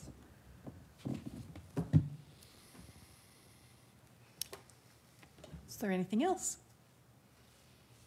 This is not going to have a motion this evening. It's where the CAO is looking for feedback. So anything that you want to put on the table, Deputy Mayor, please. Thank you, Worship. I'll try and just put a few thoughts out on this one. So I'll go to this sort of the easy piece first, the grant of exceptions, and I think I found the one that you were looking at. But I don't see a time frame in there. I don't see the 10 days in there. 6.5 under grant of exceptions. I don't see a 10 days, and then I think in this one you're talking about it going to 48 hours. You say consideration for change for construction purposes, the temporary exception to 48 hours notice of the town, which I don't have any issue with that. I think that would work fine. Oh, I'm sorry. Yes, at the very beginning it says at least 10 days, and that's for all the exceptions. Correct. Not just 6.5. Okay, yeah. So I don't see an issue with that. I think probably when I look at the MGA section 172, and it talks about nuisances and activities and things in the opinion of council that may cause nuisances, and then it's referring to like noise, weeds, burning, odors, fumes, those sorts of things. The discussions that I had with some of the citizens of the town weren't in relation to those things necessarily.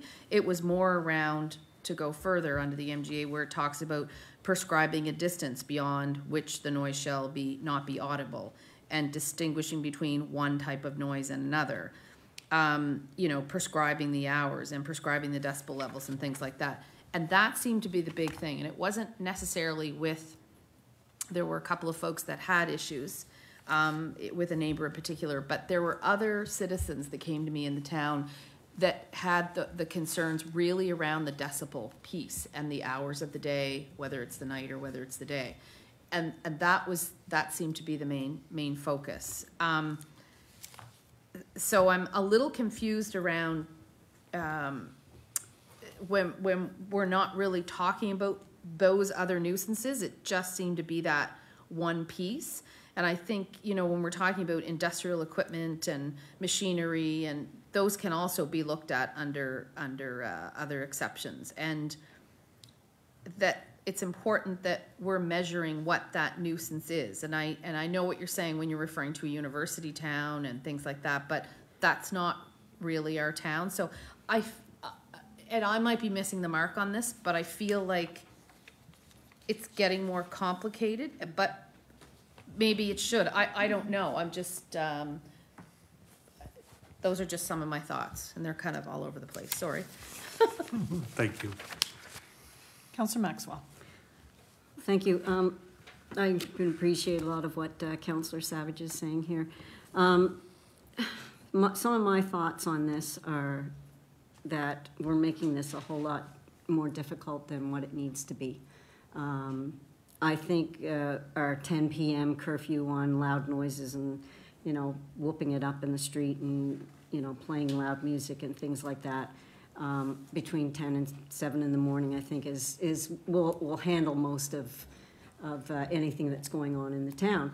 I think it comes down to vibration type of noises. So if we put a wind farm behind your house, then we need to know, and we need to be able to measure, you know, what that noise is.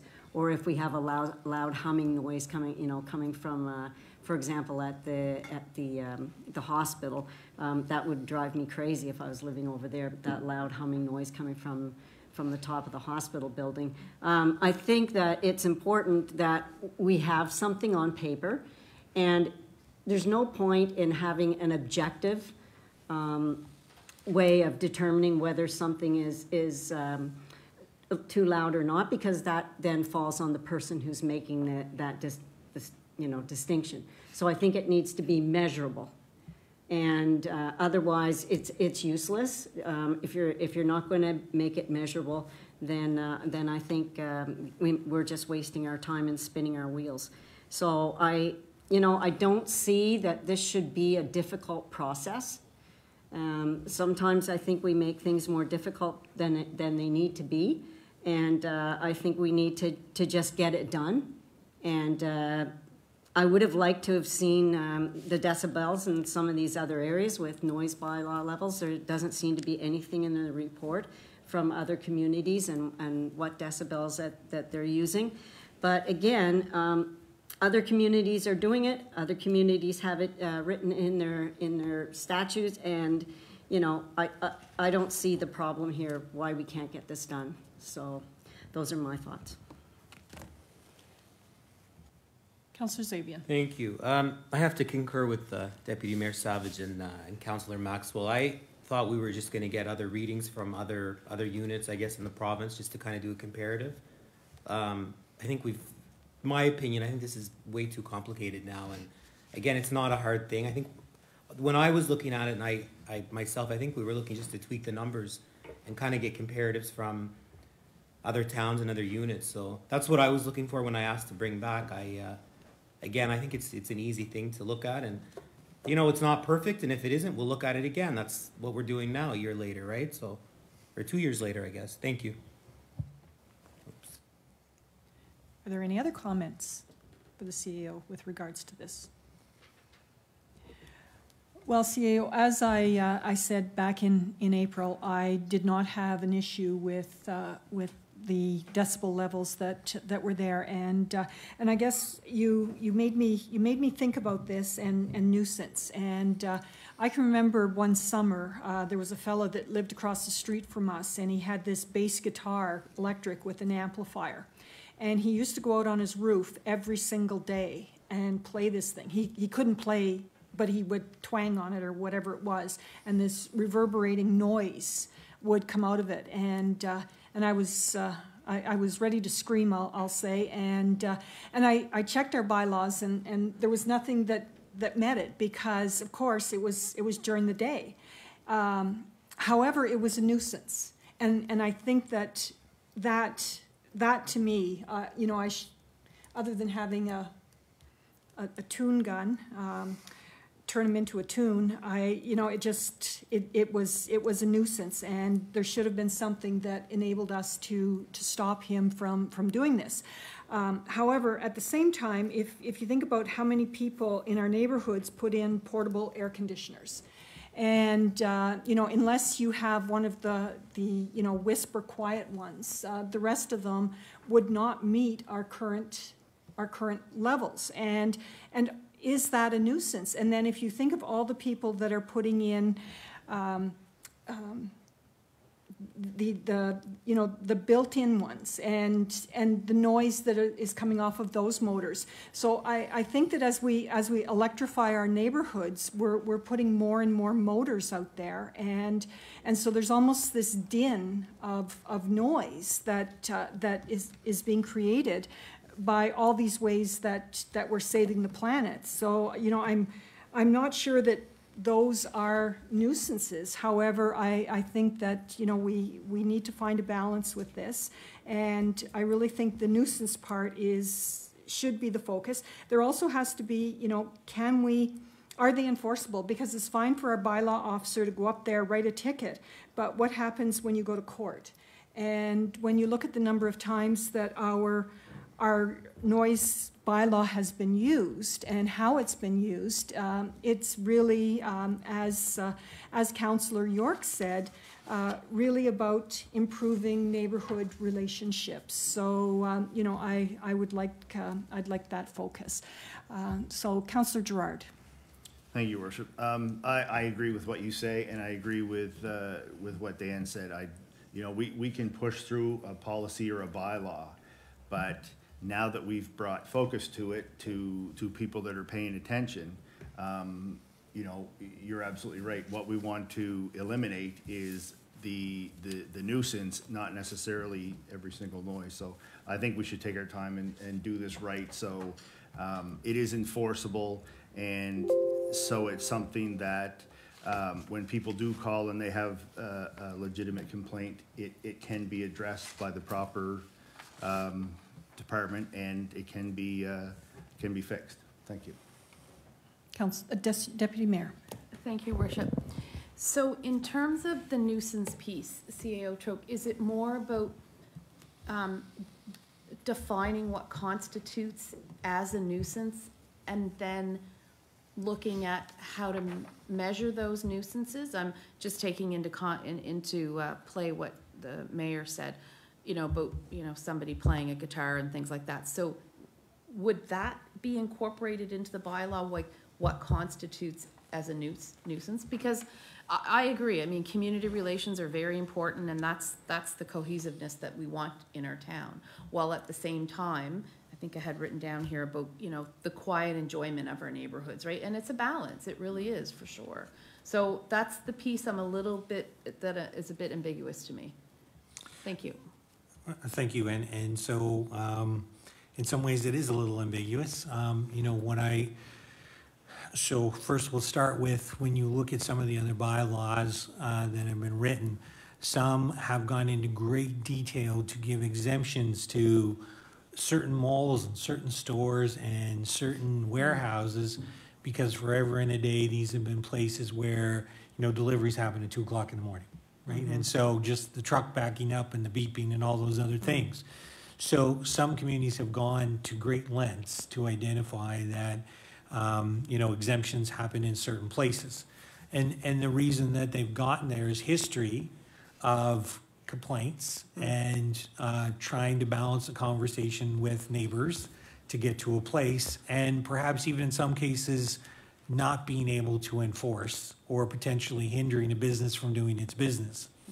I appreciate that this is not a perfect science. This is, and that's one of the pieces that and so quite frankly, actually, I'm really glad this conversation is happening the way that it is tonight, because the enforceability of this on the back end, we can write tickets anytime. Absolutely. The problem is that then those tickets are going to go into a court because people are going to challenge it. Right. And then you're going to be tying up our bylaw officer, you're going to be tying up our town solicitor, you're going to be tying up folks on these things.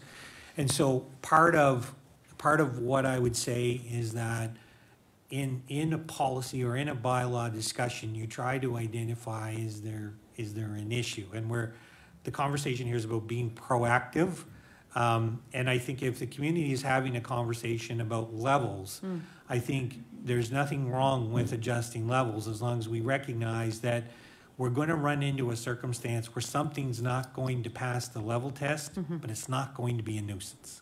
I see what you mean. And so, you know, the fact that, you know, so I have a neighbor who has 3 heat pumps on their house, and they use propane to, you know, dry clothes, which the exhaust from it is louder than a typical exhaust.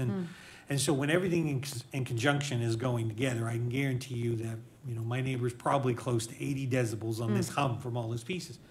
Everything is working perfectly. Everything is in tune. Would that pass the decibel level? No. Is it a nuisance? They're kind of heating their home and doing all the things that they're supposed to. So that's the piece, I think, that when we're trying to bring this all together, is that there needs to be a reasonable expectation about noises that would emanate, whether it's from a neighborhood, from an industrial park, or whatever, and that if we write in a very specific number, I think that we have to recognize that that is intended to be a measurement when you determine there is a nuisance and something is now being measured so that you can try and enforce it. But I am confident, based upon what, even some readings we've done with our own decibel, there's some day-to-day things that are happening in houses. If you just went and started measuring, you're gonna find a lot of things don't pass the threshold. And so I think all of the updating is good if it is meeting the intention. But if it becomes something that, you know, quite frankly, if we had a neighbor all of a sudden put in a heat pump and the other neighbor hated the noise, and that was working perfectly the way it was, but it was 1 decibel over, does that create a nuisance? Well, it's a permissible device and it's running the way it's supposed to. The question becomes, is that a nuisance? So I really just think that we, by tweaking one piece or two pieces without kind of having that broader understanding of what we're trying to accomplish, and Councillor Zabian is right, we can always go back and rewrite, but we might also find ourselves with a whole bunch of tickets and time in court trying to defend something if it's not really a nuisance at the beginning of all this. It's just a threshold that, you know, I'll use the example, do we always give out a speeding ticket in a 50 zone at 51 kilometers an hour? Yeah, right? yes, yeah. Okay, thank you. That clarifies a bit more. Councillor Maxwell. Thank you. I think we're losing a little bit of sight. Again, when we start making mountains out of molehills, we're going to lose sight of things. The noise is not in front of the, let's say the heater on the side of the house. You don't take the measurement there. You don't take the measurement right from the exhaust. You take the measurement from inside the other house where the person is being annoyed by that noise.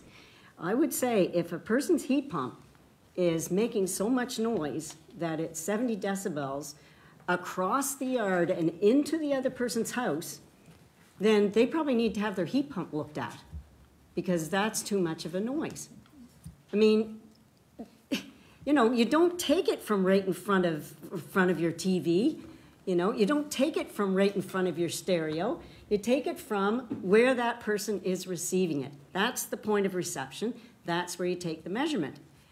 And yes, something could be a nuisance. And Mayor Snow, you know, you may not have liked that guy's bass guitar, but your neighbor on the other side of you may love that. And so it wasn't a nuisance for them, but it was a nuisance for you. That's personal. And you can't measure personal. And you can't walk up and give somebody a ticket and say, you know, this is a nuisance to your neighbor, so we're going to give you a ticket. Because the other neighbor on the other side, it may not be a nuisance for. It has to be something that's measurable. If you can't measure it, you can't ticket it. Because nuisance is just that. It's just up to that individual person who is receiving that. That's the nuisance, if you're getting my drift here. So, you know, I think there's not going to be, I can't see tons of tickets coming in over a noise bylaw, 70 decibels, if we're doing it correctly. If we're taking the measurement from the point of reception, that's not going to happen. If we're following our 10 p.m. to 7 a.m. noise bylaw, we're not going to have any complaints in that period of time. So I think, you know, I don't know why we're having such difficulty with this. Again, it seems to be a Kentville thing when other communities can get these things done and we just can't seem to get it done. So, I mean, that's my point of view. I'm done. Thank you. Councillor Gerard. Thank you, Your Worship. I think all we have to do is look at the unsightly premises bylaw. If you leave things ambiguous and leave it up to the person enforcing it, what is unsightly to me is not necessarily what's unsightly to Dan or other people. And if you don't have, as Dan said, you know, an actual nuisance clause, I think we're going to run into problems, and I think the enforceability. So what we've seen from other bylaws that we've had in town If we can't enforce it, there's absolutely no point in having it. Solicitor, I see you've made your way. Did you wish to speak? I just wanted to perhaps add a little context to this discussion. I concur with the CAO. I think this is important policy discussion. So I was just having Director Gentleman refresh my memory. Your latest changes to the land use bylaw would allow somebody to come along and build a house 8 feet from their neighbor, 4 feet from their property line, their neighbor's 4 feet from their property line. So I'd like you to consider if the neighbor builds a house 8 feet from your house with lots of windows that open on that side, and your heat pump is on that side of your house, and you set a decibel limit that perhaps puts that offside, is that what you're intending to capture? And maybe it is, but I think it's those sorts of situations that you need to turn your mind to. So with changes, densification, which is what you folks just did recently with your land use bylaw, you've encouraged densification. Neighbors are going to be closer to one another. There's going to be more opportunities for conflict, and noise is usually the first potential conflict. And so if you set an objective standard, a measurable objective standard, as a lawyer, I love that. But be careful what the objective standard is and what the objective of that objective standard is, right? And so if I was to put myself in your shoes, I think those numbers mean everything if that's the approach you take. Those numbers mean everything. You're encouraging densification, and we all know what a nuisance generally looks like, but then we get into these ones like we've been talking about, heat pumps, pool pumps, those things that are electrical when we've lived in neighborhoods that have relied on fossil fuels for heating that don't make any noise, right? So now we're moving to electric motors, as the CAO said, and we're going to have a lot of those around us, whether they're rooftop-mounted units or they're in side yards or backyards. And if you have a good understanding of what those decibel limits look like, then perhaps that puts you in a position where you can choose objective numbers. I wanted to use another example of how technology's improved. If you're into antique cars like I am, you know that a muffler on a car 50 years old is not the same as a muffler on a car today, or even an electric vehicle, which doesn't make any noise at all, right? So we've gone the other way on vehicles. They've gotten quieter. And a vehicle may be totally legal and make too much noise to your ear, but that's the way it was made, right? And if you adopt rules that now make something that was legal illegal, just keep in mind what the impact of that is. Thank you, Solicitor. Are there any further points of view for the CAO to make note of? CAO, do you have enough information from us to, I'm going to say, go away and come back to us with, with something between you and the solicitor? Thank you. And first of all, Council, I do appreciate the conversation. This is helpful, and I understand everybody's perspectives. And this is kind of what I needed as the part I think was kind of missing when we were kind of having these absolute discussions. So certainly I will take my best stab at collecting what we've had here tonight and bring back a document for council. And I would hope that if I don't capture the intent of this conversation, or if I go too far in the intent, please provide me the feedback at that time. So we'll give it our best shot and bring it back. All right, CAO, thank you very much for that. So our next item of new business is with regards to the heritage bylaw. Councillor Maxwell put in an RFD, which was taken to staff, and we now have a report. And Director Gentleman is here to provide us with some feedback. Director Gentleman. Thank you again. Okay, as the mayor indicated, Councillor Maxwell did submit a request for a decision to direct staff to draft a heritage bylaw for the June 2022 council meeting. At the end of the council's deliberations, staff were directed essentially to provide just a general overview of the Heritage Property Act for tonight's meeting. Just to look at the pros and cons and what ifs under the adoption of a heritage bylaw. So the Heritage Property Act was passed in 1980. There were a few amendments to that since then, and its purpose is to identify and protect built heritage building structures in districts that have historical, cultural, or architectural values. The Act authorizes municipalities to establish a registry of locally significant heritage properties through the adoption of a heritage bylaw.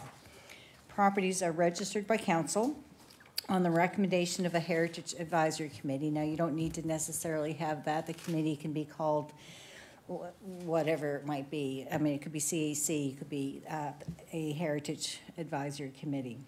Once a property is registered, any substantial alterations, including demolition, must be approved by council. And if council does refuse those requested changes, including demolition, the applicant can wait a year and then they can do whatever they want to do. So the Government of Nova Scotia Heritage Bylaw, or Property Act, allows for different types of property registration based upon the property's historical associations. For example, if a local business and its owners are known for contributing to the establishment of the town's economy, the property may have heritage value, that type of heritage value because of the person living in the building. It may not have anything to do with the building itself, structurally or age-wise. However, if the same property affected the industrial economy of the province, it may also have a strong heritage value as a registered provincial heritage property as well. So really, heritage properties or properties designated under any potential bylaw would have more of a local significance. Anything beyond that could be considered a provincial property for designation. In either case, the property's historical associations help determine its designation once registered under the Act. It should be noted that the different designations do not represent different levels of heritage value.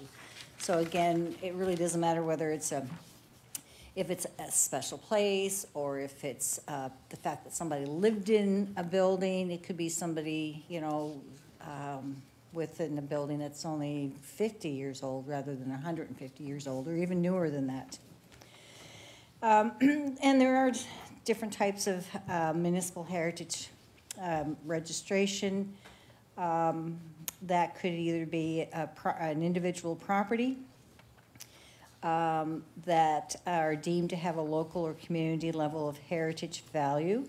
Heritage value may include the architecture, historical associations such as people living there or events that may have happened, or settings, and provide important representation of the municipality's history.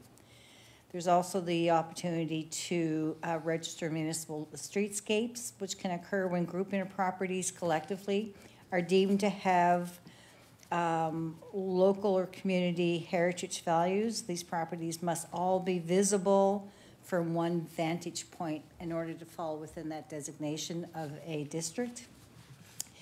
And then there's the conservation district as well, which can occur at a much larger scale than a streetscape. You can also register municipal public buildings interiors. Those are only public buildings, municipal town halls, provincial buildings and things like that. And then there's also a municipal cultural landscape, which can occur when a distinct geographical area or property uniquely representing the combined work of nature and of its people is deemed to have a municipal heritage value. Again, it's all significant to the town itself. A review of other municipalities who have heritage bylaws ensure that the designation of properties is voluntary. Though many municipalities do not provide specific financial incentives, there are provincial monies available for exterior renovations in the form of grants of, or a GST rebate. So if you do have a property that's registered, unless the town is providing any type of grants, I think Yarmouth is one that does, Truro is another one. I think they provide grants of $2,000 per residential, but they don't provide it to the commercial component. And the city, being the big city, is up to $15,000. So the financial incentives, without the town getting involved, it's really only the GST, and there's a long form that needs to be filled out and sent back to the province for them to rebate the GST on any of the material that you bought. And the material has to be specific to the maintenance of that historical significance. Additional considerations suggested by municipalities with heritage bylaws is ensure that designations are voluntary, establish a heritage committee which consists of historians and architects, because for the layman staff, such as, I have no expertise in the history of the town or any other town. I mean, that's obviously things that can be researched, but specifically the architectural nature of a building, whether it's Gothic, whether it's like, there's a lot of information that needs to be provided to help guide a municipality to deciding what it is that they're actually trying to save. What is it that you want to achieve by adopting this bylaw? For instance, we did look at this back probably 10 years ago. Kings County, the Kings County Museum had a map of properties that were identified as being over 100 years old. We're still in the middle of working on that map to identify those that were identified as 100 years. And I think the map was done 20, 30 years ago. If you go back and look at half of those houses, they're either gone or they've been updated. Some have some of the characteristics that like maybe the cladding might be the original cladding, but the windows have changed, so they've had to replace the windows with vinyl windows, which you wouldn't be able to do under the bylaw. You'd have to replace those maintenance items with products that meet the age of the building. I've also included, and a property with a heritage designation is generally more expensive to insure because the replacement cost of improved material is more expensive. So it's those windows again. You have to have wooden windows. You can't use vinyl windows. You have to sometimes have things specifically made to make sure that it meets the heritage value of the house. And some insurance companies have refused to insure properties with a heritage designation as well for that reason, because of the cost. There are some attachments in the report for you to review, some information from the Insurance Bureau of Canada, talking a little bit about insuring heritage homes, and I've also included some examples of other bylaws. And it's one thing to have a bylaw, but then you really need to start thinking about what it is that you're trying to save, and come up with a matrix system to check off to see if anybody who might come in to have their property designated, whether or not it meets the criteria that has been established by the town. So. Thank you. Thank you for that report, Director Gentleman. Does anyone have any questions with regards to this report for the director? Councillor York. Thank you. So I want to reiterate, or I guess clarify rather, that if a bylaw, or if a property rather, were to be designated a heritage property, that it does need to be, the exterior and the interior maintenance would have to be sort of era appropriate maintenance. So if it was stucco replacing stucco, wood replacing wood, you can't use other materials, is my understanding from the material. For the provided. outside, for the outside. Right. The internal is for public buildings only. Oh, okay, thank you. Okay. All right, are there any further questions with regards to the report before we move on to the whole RFD part of this? So just, Councillor Maxwell, is this for Director Gentleman, or is this with regards to your RFD? Director Gentleman. Okay, go ahead then, please. Director, thank you for your work on this report. A bylaw that we put in town can be pretty much whatever we want it to be. We can write it up to be whatever, even if we give it a heritage designation. The provincial heritage designation is a lot different than the town one. So we don't have to fall in line with the provincial heritage designation. No, that's correct. That's But the bylaws are pretty similar. I mean, it's just the main difference, from my understanding, between the provincial and the municipal is that each of the designations represents something significant to that community. So the province is provincial-wide, right, whereas the town... But we could include in ours that if the windows need to be replaced, they could be vinyl windows. We could say things like that in But that's ours. not the point of having the bylaw. The bylaw is specific to maintaining the character and the vintage age of the buildings. Yes, I know, I understand what you're saying, but what I'm saying is we could do that. So let's look at the Cornwallis Inn, all right? They put new windows in there.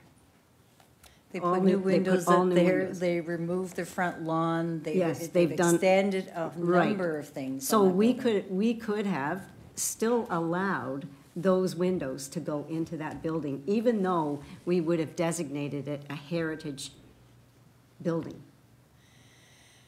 We could allow the renovations that have taken place inside that building, even though we might say it's a Town of Kentville Heritage Building, because there's a big difference between a Town of Kentville Heritage Building and a provincially designated heritage building. Because it's our bylaw. We craft it the way that we want it. Yes, but if I suppose you could do something like that, but from my perspective, it just seems to go in the face of the point of having a heritage bylaw to Well, I think basically what we're looking at, or the initial thing that I was looking at was to prevent the demolition of buildings in this town, like the Roundhouse, like the original KCA building, things like that. Those would be designated heritage buildings. Oakdale House is it's a heritage building, but we probably wouldn't mind if, they put new windows in there and they, renovated the interior of it. It's still, the basic facade is there. Yeah. So I'm saying is we can craft our bylaw, can we not, to be what we want it to be. It doesn't have to follow a provincial heritage designation or a federal heritage No, designation. it's not, no, it's not, but I think, you have to decide what it is that you're trying to save. So so from what I'm hearing, the Cornwallis Inn, you don't want that to be torn down. Whatever you designate right now, in a year, it'll be torn down if the property owner wants it torn down. It's just the way that the legislation is written. So, but in maintaining those properties, is it just the windows? Is it the doors? Is it how much is it that we're trying to maintain? Yeah, I think if in the bylaws that you presented to us to look at, every renovation made to those buildings that other communities had designated as heritage buildings came back to council for approval, or to you for permit, all right? So we would have to say, if they wanted to do a complete renovation on the inside for apartments and so on, that would come to council. And council would say, have a debate on it and say, yep, yeah, go ahead and do that. You're not disturbing the outside of the building. Well, we don't look at the municipal designation is not for private property internally. It's only for public buildings like town hall, or old courthouse or something like that. The Cornwallis Inn or any of the other private structures, homes, would not. We don't deal with the internal renovations. We don't, but other communities do. Other communities do that.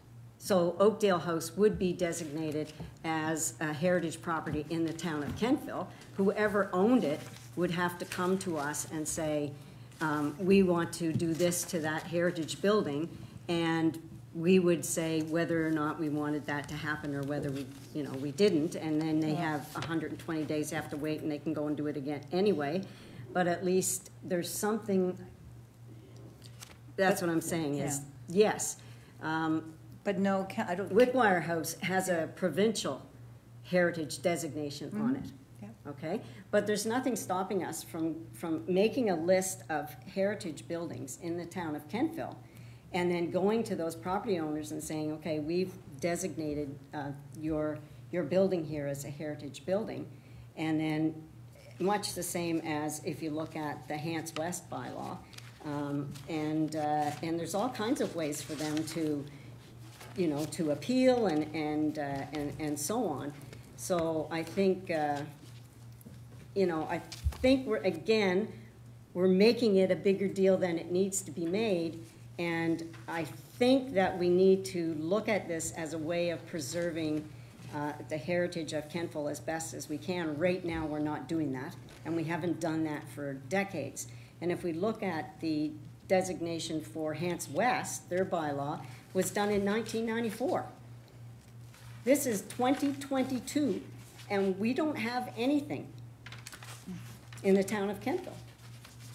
But there's the bylaw, but then there's also the criteria upon which they need to meet in order to be deemed to be a municipal property. And that's the background work that needs to be done first. What is it, and what part of the history of Kentville and its architecture are we trying to save?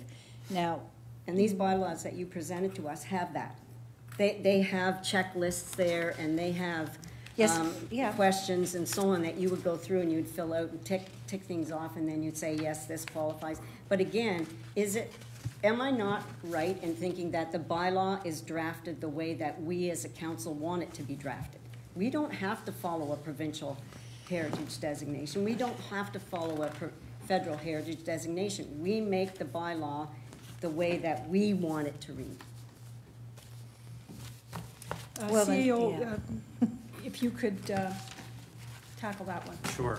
So first of all, I think we want to make sure that as a municipal unit, this is a voluntary process. We can't go to somebody's house and say, you're now a heritage building without their consent. So it is really important for us to make sure that we recognize this as a collaborative piece of work. And I think some of the semantics, and Councillor Maxwell, you're right, a heritage bylaw, we can draft it up to say what we weight as heavy or important when somebody is applying, and you go through those criteria, because there may be things that folks will come forward and say, my 1972 split entry, I think this is a heritage house, and you're not going to hit any of the criteria, you're going to score 0, and you're not going to be in. But if the town thought that this was something they wanted to preserve, then yes, you could put that in place. I think the other piece, though, and this conversation kind of has flirted in and out of, is there's heritage buildings, and then there's if you thought something was a landmark. And to me, if one wanted to have the flexibility of saying, look, this is an older building, it's a landmark in the community, and we want to recognize it as that, but we also want to have an ability for flexibility in how it's going to be renovated. There's some other ways you can kind of approach that, where you start recognizing something as a landmark that maybe it doesn't have to have all the rigor as calling it a full heritage building. So what I think, Director Gentleman has laid out here is that in drafting this, you want to think about what the parameters about what do you consider heritage. So, look at what the oldest house or building is in Kentville, and where do we draw the line where we say anything past that? No, it's more modern than heritage. When you think about, is the town going to put any assistance into it? And again, just from a policy perspective, is it, this is a gateway for someone then to apply for the provincial designation? Or is this about, we're actually going to make some kind of assistance to the person for doing that? And then beyond the initial stages of this, and I know this is kind of, you form a committee generally to review the application so that what happens is the application, while it ultimately gets approved by council, you have people who are experts in some of the components of this evaluate it. So I sat on a committee in another town where this very specific type of design, early 1800s Scottish development, was prevalent, and people would want to make changes. And often the change they would want to do was add an extra dormer to the roof. And the dormer was something that was not, from a heritage perspective, correct, but it actually wasn't out of line, which some other communities found them, so they wrote in their heritage bylaw that it doesn't have to be exactly correct as long as it meets the spirit of the intended design of this building. And so, and all kinds of people way smarter than me would look at it and say whether this was authentic, yada, yada, yada. But I think what, we're at the front part of what would be a collaborative process with homeowners, with business owners, and starting to talk about what would we see as the parameters for setting something like this up. And because it's not just going to be about the first two that come through the door, it's also going to be a few years down the road when new people are buying buildings and saying, I wouldn't mind making this look like it looked 100 years ago. And so they might want to put on the plaque because they might want to apply for the provincial one. And so you're right, and we get to pick what's in, and we kind of get to pick what we find acceptable or not acceptable. But I also think we want to, if it's going to be about trying to preserve the heritage, is it about more this is a landmark in the community and therefore we want it identified as that, versus going through, what would be a full-blown heritage designation for the town or in collaboration with the province. And so this is just, we're at decision points, and there's a lot of pieces here I know that seem like that might be overkill, but it's kind of the road you go down once you open up this door to say, if someone wants to do this, these are the things we kind of need from you so that we can know whether it's a yes or a no. Councillor Gerard. Thank you, Worship. I'm hoping that the solicitor has a comment about this. Like, the longer the conversation goes on, the more it sounds like we want to start telling property owners what they can and can't do, and that it's not a voluntary process, that it's, we can just knock on your door and say, doesn't matter what you do or who you sell this to. If we say you can't do it, you can't do it. And I want to stay away from that. Thank you. Thank you. Councillor York. Thank you. If we get to the stage where we're drafting a bylaw, I would like to also engage the Inclusion and Access and Diversity Committees to make sure that when we look at heritage, we have in the town, for example, we'll have conflicting heritages. So we'll have the Jijiwaktuk, but we'll also have the Cornwallis River. So how do we navigate those conflicting heritages when we're looking at a heritage property or a heritage place or space? There has long been, obviously, a history of settlers pushing away other and the First Nations heritage and history. I want to make sure that we don't exacerbate that moving forward. Thank you. Thank you.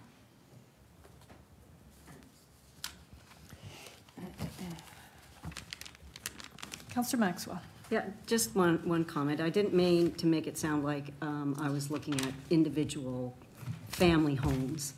I'm looking at businesses. So Wickwire House is a business. Oakdale House is a business. all right? Those are businesses. So that's what I'm looking at. If you read the West Hants bylaw, if anybody took the time to read it, I think it spells out very nicely the way that a heritage bylaw would work. McGuire House is now a private home. Okay, it was a business at the time.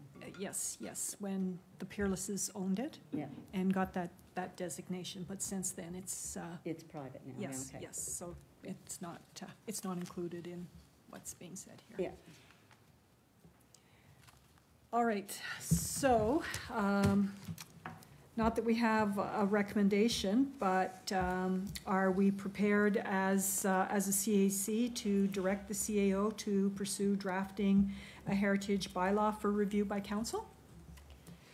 You're moving that, Councillor Maxwell? I will. Oh, thank you. And a seconder? And Councillor Zabian, thank you. So it has been moved and seconded that CAC direct the CAO to pursue drafting a heritage bylaw for review by council. Is there any discussion on this matter?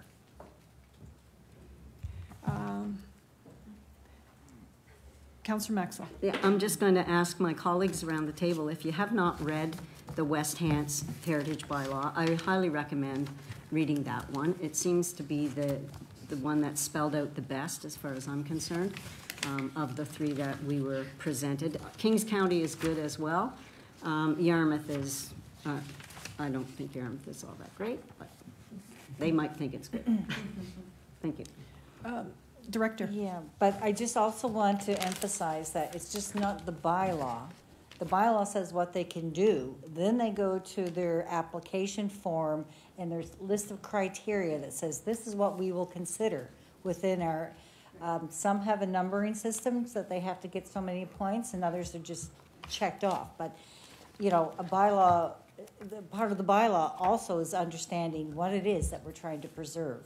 And so that criteria list also has to be part of the group. So that's really, so whether or not we're putting the cart before the horse, this is where a committee gets set up to see what we have. And yeah, because I certainly don't have the background to, you know, determine historical sites or buildings without having certain people brought in to, who have that special knowledge. Thank you, Director. Councillor Gerard. Thank you, Worship. Could I, through the chair, could I just get some clarification from Councillor Maxwell? Are you talking about like a 100% voluntary, we don't tell them you can only do this and this and this? They come to us and say, I'd like to designate my property as a heritage property. It's not me, it's the bylaw. We craft the bylaw the way that we want it. So yes, it would be voluntary. Businesses, though, the way that it's set up in West Hants, I mean, you can read it. I read it, you can read it. This is not my bylaw. This is a bylaw to protect the heritage buildings in the town of Kentville.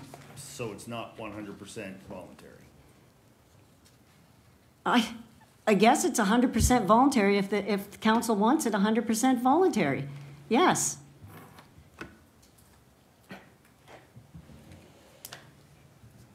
All right. Deputy Mayor. Thank you, Worship. So, like, in terms of the, in terms of the who enforces it, who vets it, so to Director Gentleman's point, you have a bylaw. Is it back to staff that vets it and enforces it? Is that sort of the idea? That's, yes. Yeah, generally there will be a heritage officer designated under the bylaw.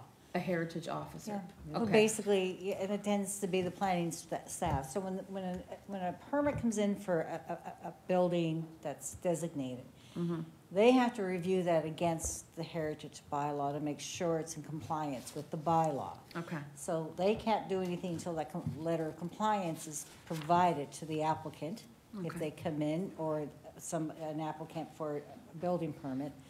And then a DP and a building permit can be issued as well. So there's two steps now that will come become involved and anybody wants to do anything to their home in terms of renovations or anything else, there's that step of compliance, a letter of compliance as laid out in the MGA or the Heritage Property Act, that is a requirement. Okay. Okay, thank you. CEO, please. Thank you.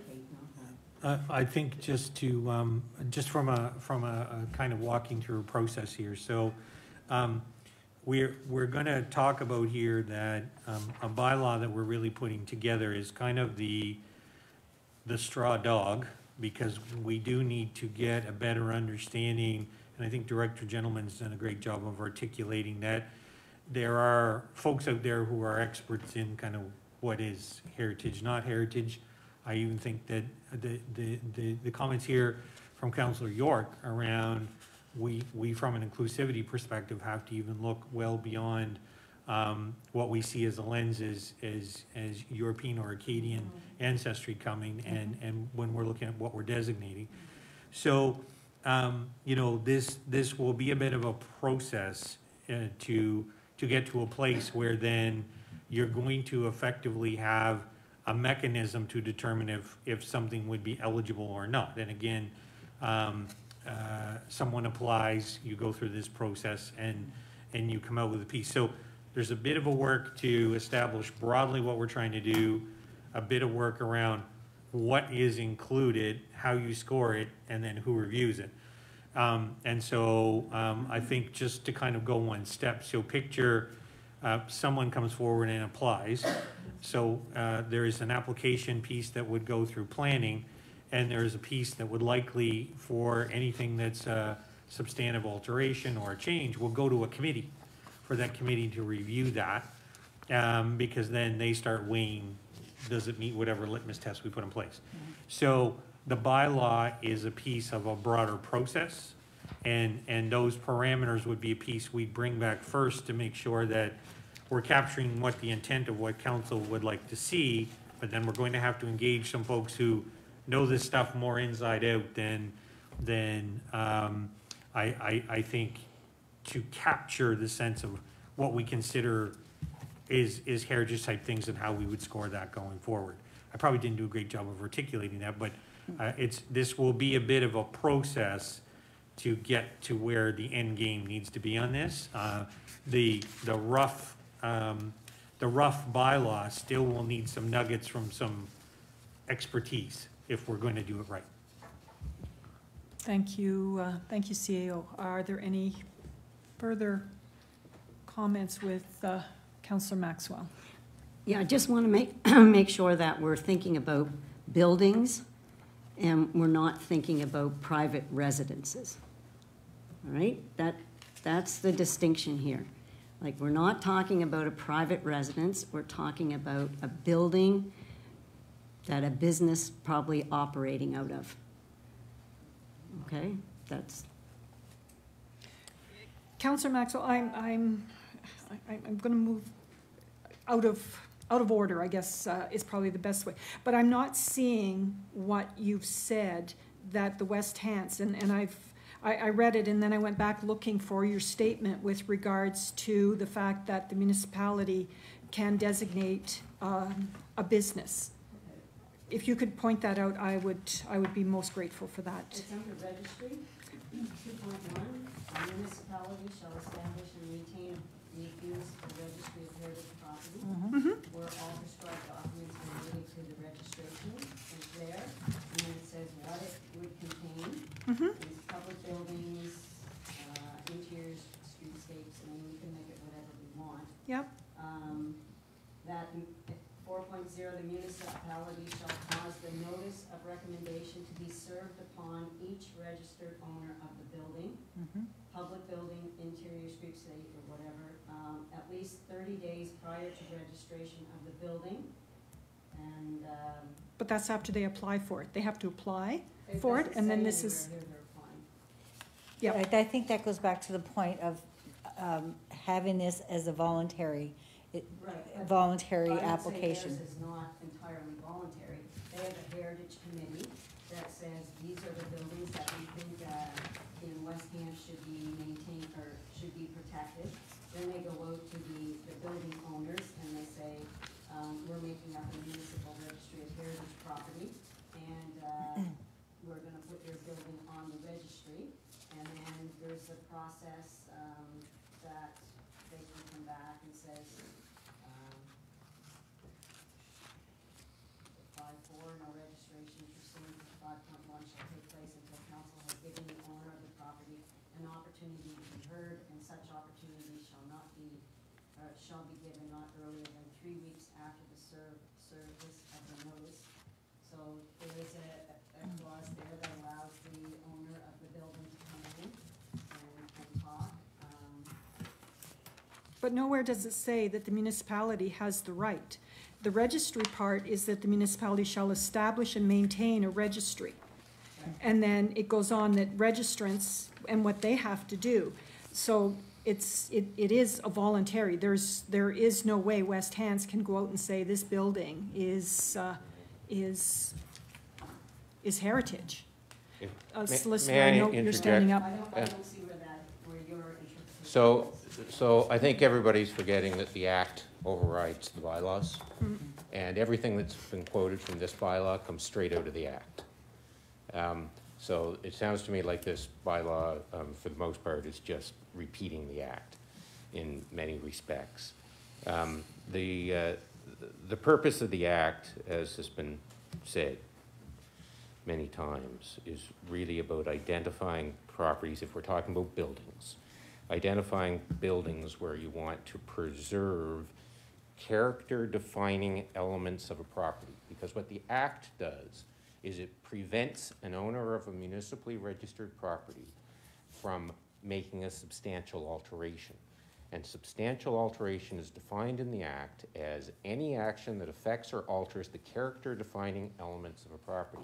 So ultimately, what your Heritage Committee is going to have to do, or somebody's going to have to do, is determine what the character-defining elements of a property are. And that may be, as was mentioned earlier by the CAO, a specific type of property that exists in town, or it may be individual properties, and identifying those character-defining elements for each one that you register. And it's correct that you can write the bylaw as you wish, but I would suggest to you that if you're going to have a heritage bylaw for the purposes of preserving certain type of built heritage, that you're probably not going to limit it by the type of use that's in the property. If the intent is to preserve built heritage, you're going to identify the types of built heritage that are important to preserve, and you're going to try to preserve them, right? And you're going to go out to those property owners, and you're going to say, here's your notice. Council's going to consider your property, and now, as a result of them having that notice, they can't do anything to change, they can't make a substantial alteration during the consideration time, which is 120 days. So they will be prevented in that period of time that it's being considered for making changes. And they have the opportunity, as you heard, but this is in the Act, to come before council and say why they shouldn't be registered. And council ultimately makes the decision about whether or not this property will be registered. Once it is, then it has to follow the rules. No substantial alterations. Totally depends on what's important about that building, what that means. So each registration has to be very particular. I'm familiar with one in Port Williams, for example, that is on Middle Street in Port Williams. Yes, Middle Street. And I have no doubt that the only reason that got registered was because of the assistance and financing in restoring that particular home. And it's a single-family home. And I don't think the current owner, I don't think the folks that renovated it currently live there. But it enabled them, right? This process is typically, in my experience as a lawyer,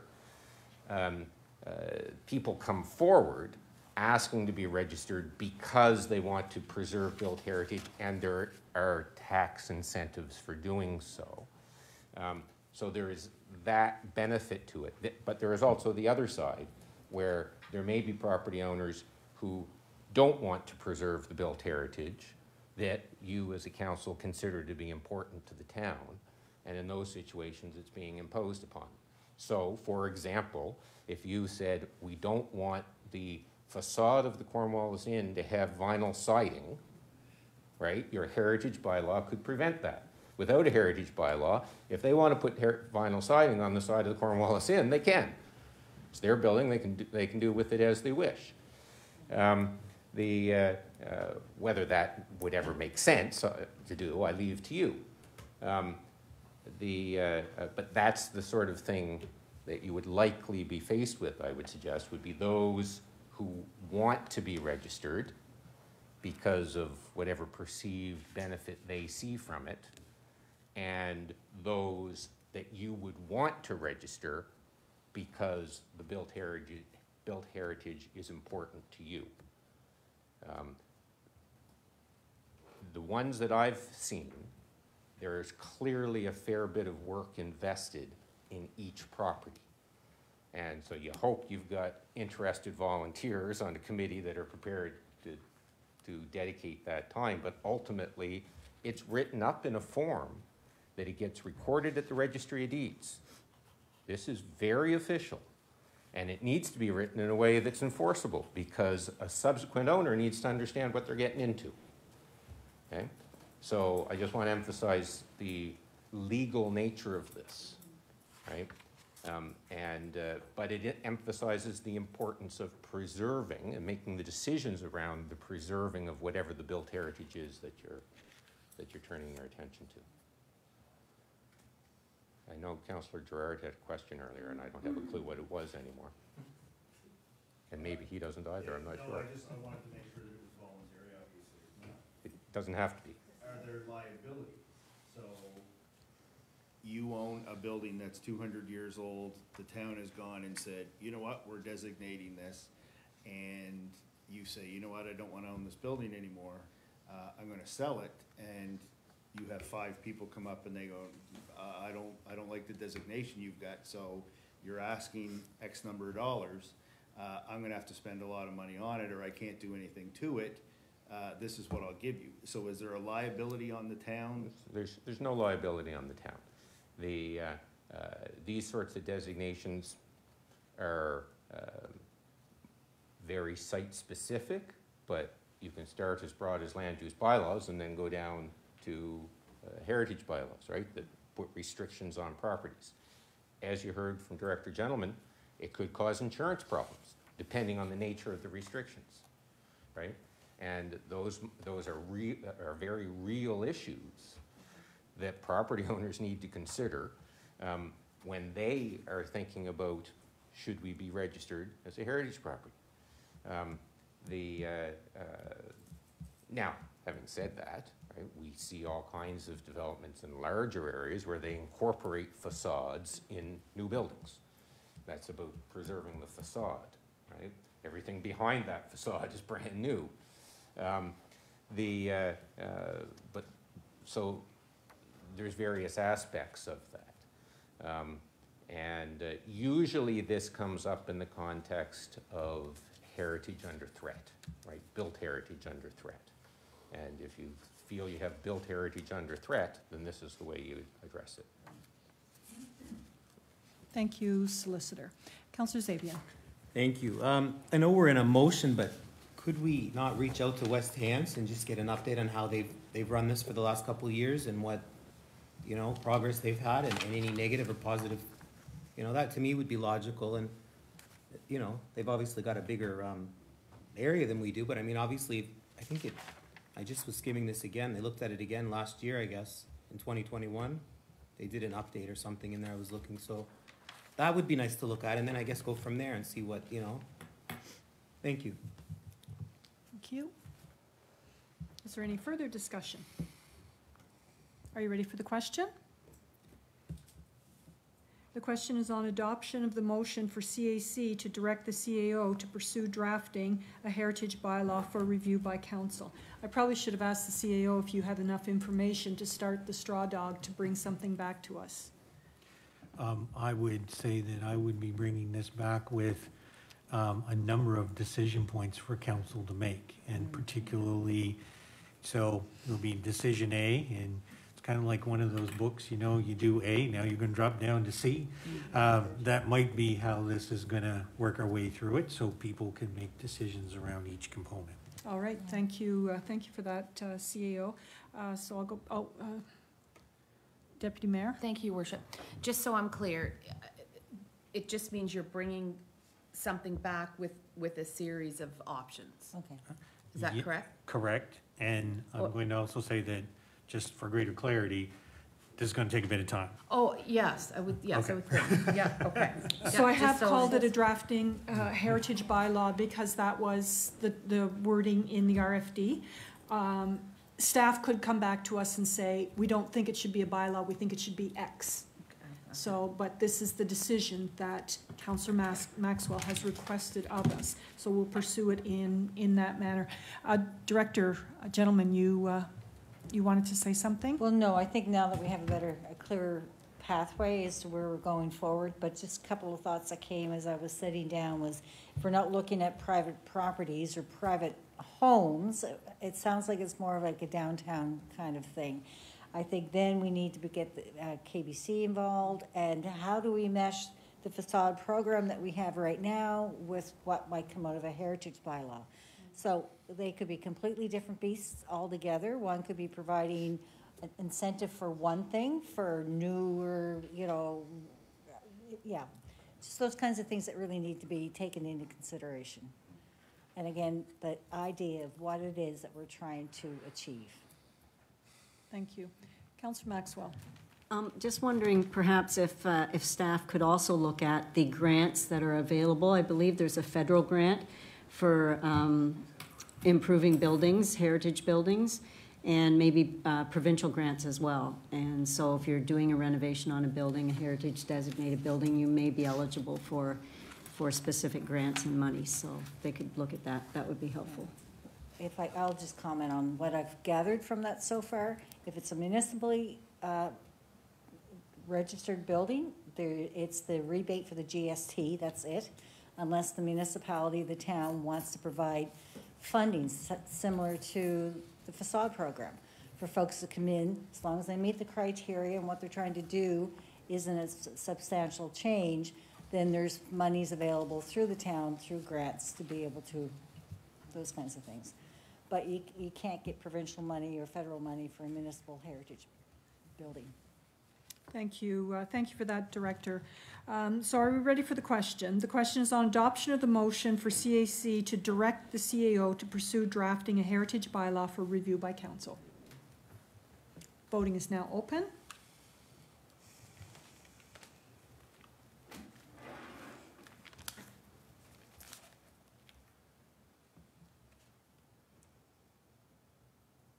Voting is now closed. And the motion is carried. Thank you. Could we do just a quick biology? Sure. Sure. All right. So we'll just shut off recording.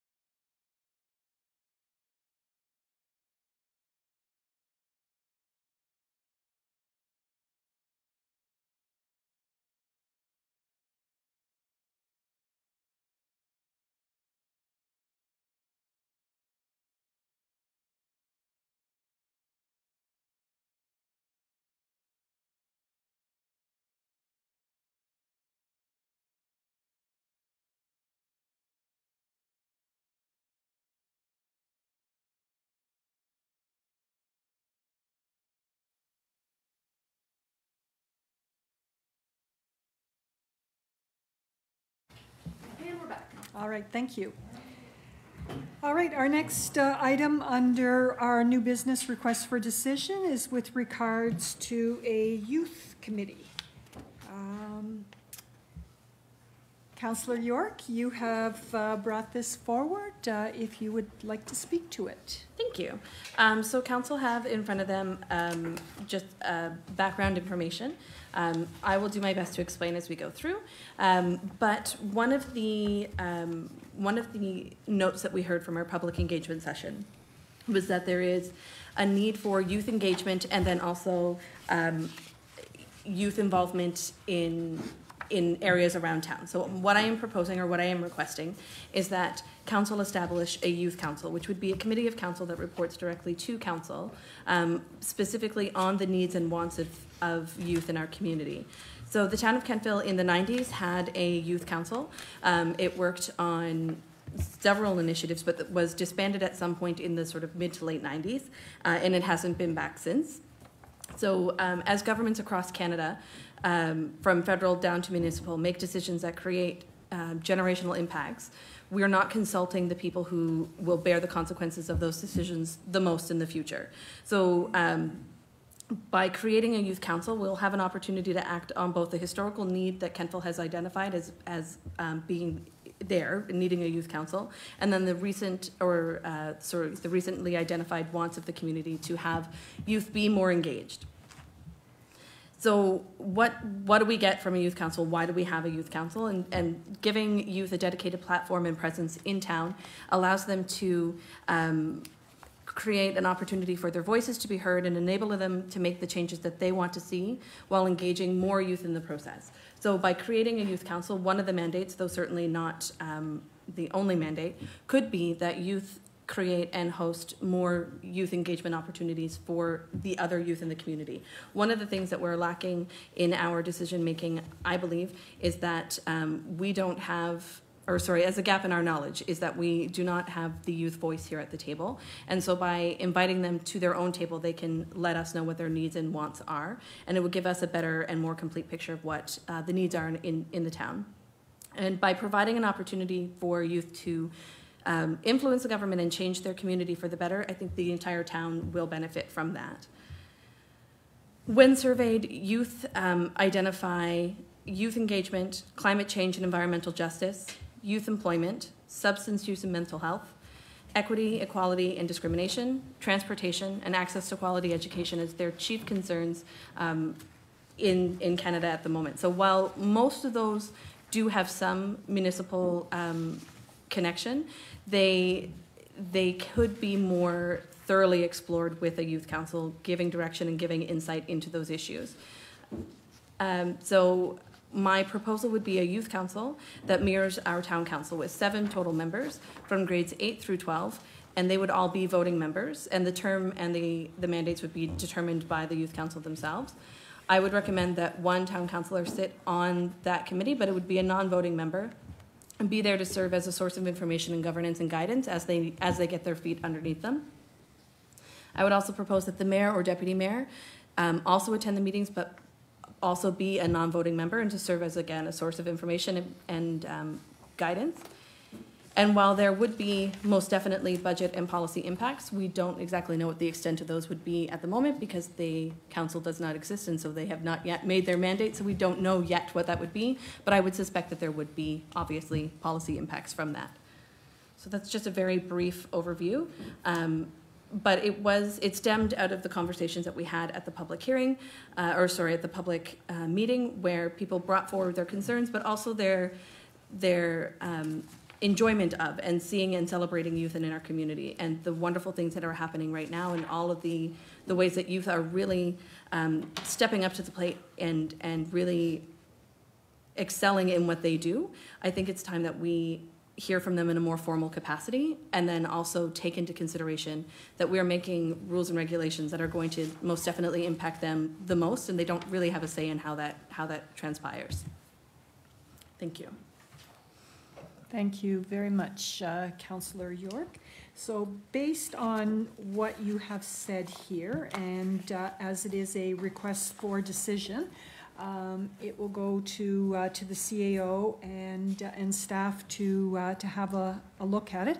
CAO, did you want us to formalize this with a motion to the floor, or did you have enough information here to get something started and, as you would say, bring a straw dog back to us? Mayor Snow, I think the latter. I think we're in a position where we collect this information, bring it back, and if we're heading down the right path, and then we can get specific direction from council or committee or council at that time. Excellent. Councillor York, does this meet the requirements of your request for decision? 100%, thank you. Okay, thank you. All right, moving right along, our next request for decision is planning for Sustainability Advisory Committee. And CAO, if you would update council on the RFD. Absolutely. So thank you, Mayor Snow. While this document is coming forward and pen to paper was put together by the mayor, I know that several councillors around the table expressed interest in this idea of a planning advisory committee, both when we talked about the things that we saw strategically as important, but also as we were moving into our session with the public forum. And the two areas in particular that I guess would be worth outlining is that first, under the MGA, municipal units have the ability to structure planning advisory committee, but we're basically kind of at that crossroads, particularly on the issue of housing. And this is not just a Kentville issue. This is a province-wide and even one would say a countrywide issue. And so as Kentville is poised to go through potential and likely sizable growth, there's also with that going to come the requirement to have consistent economic growth, to be looking at sustainability. And then one of the pieces, and you probably hear Director Bedingfield talk about this quite a bit when she does presentations, but the idea of resilience. So what do you do when you have a shock in your community? And, you know, a lot of the bigger cities actually not just look at it from a housing and a food perspective, but even, you know, get into social services and transportation. So this is kind of one of those pieces where this document talks a little bit about a committee that would be put together to consider things like our active transportation plan, our accessibility plan when making decisions. And as Kentville has experienced this growth and recognizing that there are some challenges, particularly in the area of housing, what is this going to mean for our future? So as ideas begin to percolate, whether we have development coming forward or early stages of community wanting to see things happen, having essentially a committee that would look at these lenses, ask a number of questions, get some information, and supply advice directly to council as the corresponding planning permits and whatnot come through. So if you think about right now, our MPS and our land use bylaw are the foundation on the development side of where we are. This committee can look at things like, okay, in connection with or in tandem with that, how are we going to support our growth? What advice and recommendations are coming to council from planning and from the idea of resilience in the community kind of at the same time? It gives council the ability to do information gathering in places where maybe it's broader than just talking about planning, maybe just looking for information around as population begins to grow, what are some of the strains that are even bigger than the work we're doing today. And so it helps with planning, it helps to give a form for information to be received from. As I mentioned, really the Town of Kentville Accessibility Plan, the Active Transportation Plan, our Asset Management Plan are lenses that the committee would use, but also looking at economic growth, tax base, and what are we doing to enhance the life of citizens. Today, you know, we have developers that are coming forward to the town. We have citizens who are talking about out-of-the-box solutions to things.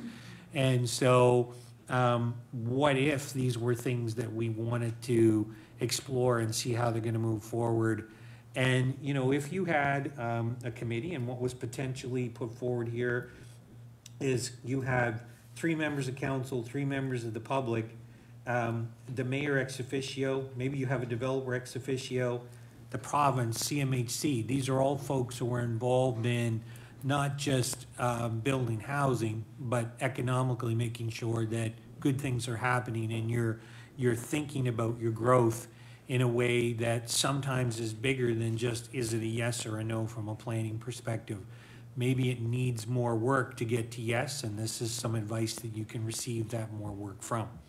So essentially, this is about a planning advisory committee plus, with thinking about things like resilience, and specifically looking at, I know I touched heavily on the housing piece, but also things about, your land capacity, things like your urban forest and tree planting and so on.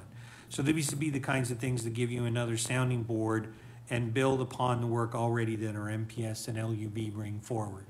So that's kind of the nuts and bolts, and would be similar to the other RFDs. I would say would come back with a report to council to flush it out further. Deputy Mayor. Thank you very much, Your Worship, and thanks, CEO Troke. I think it's a great idea. I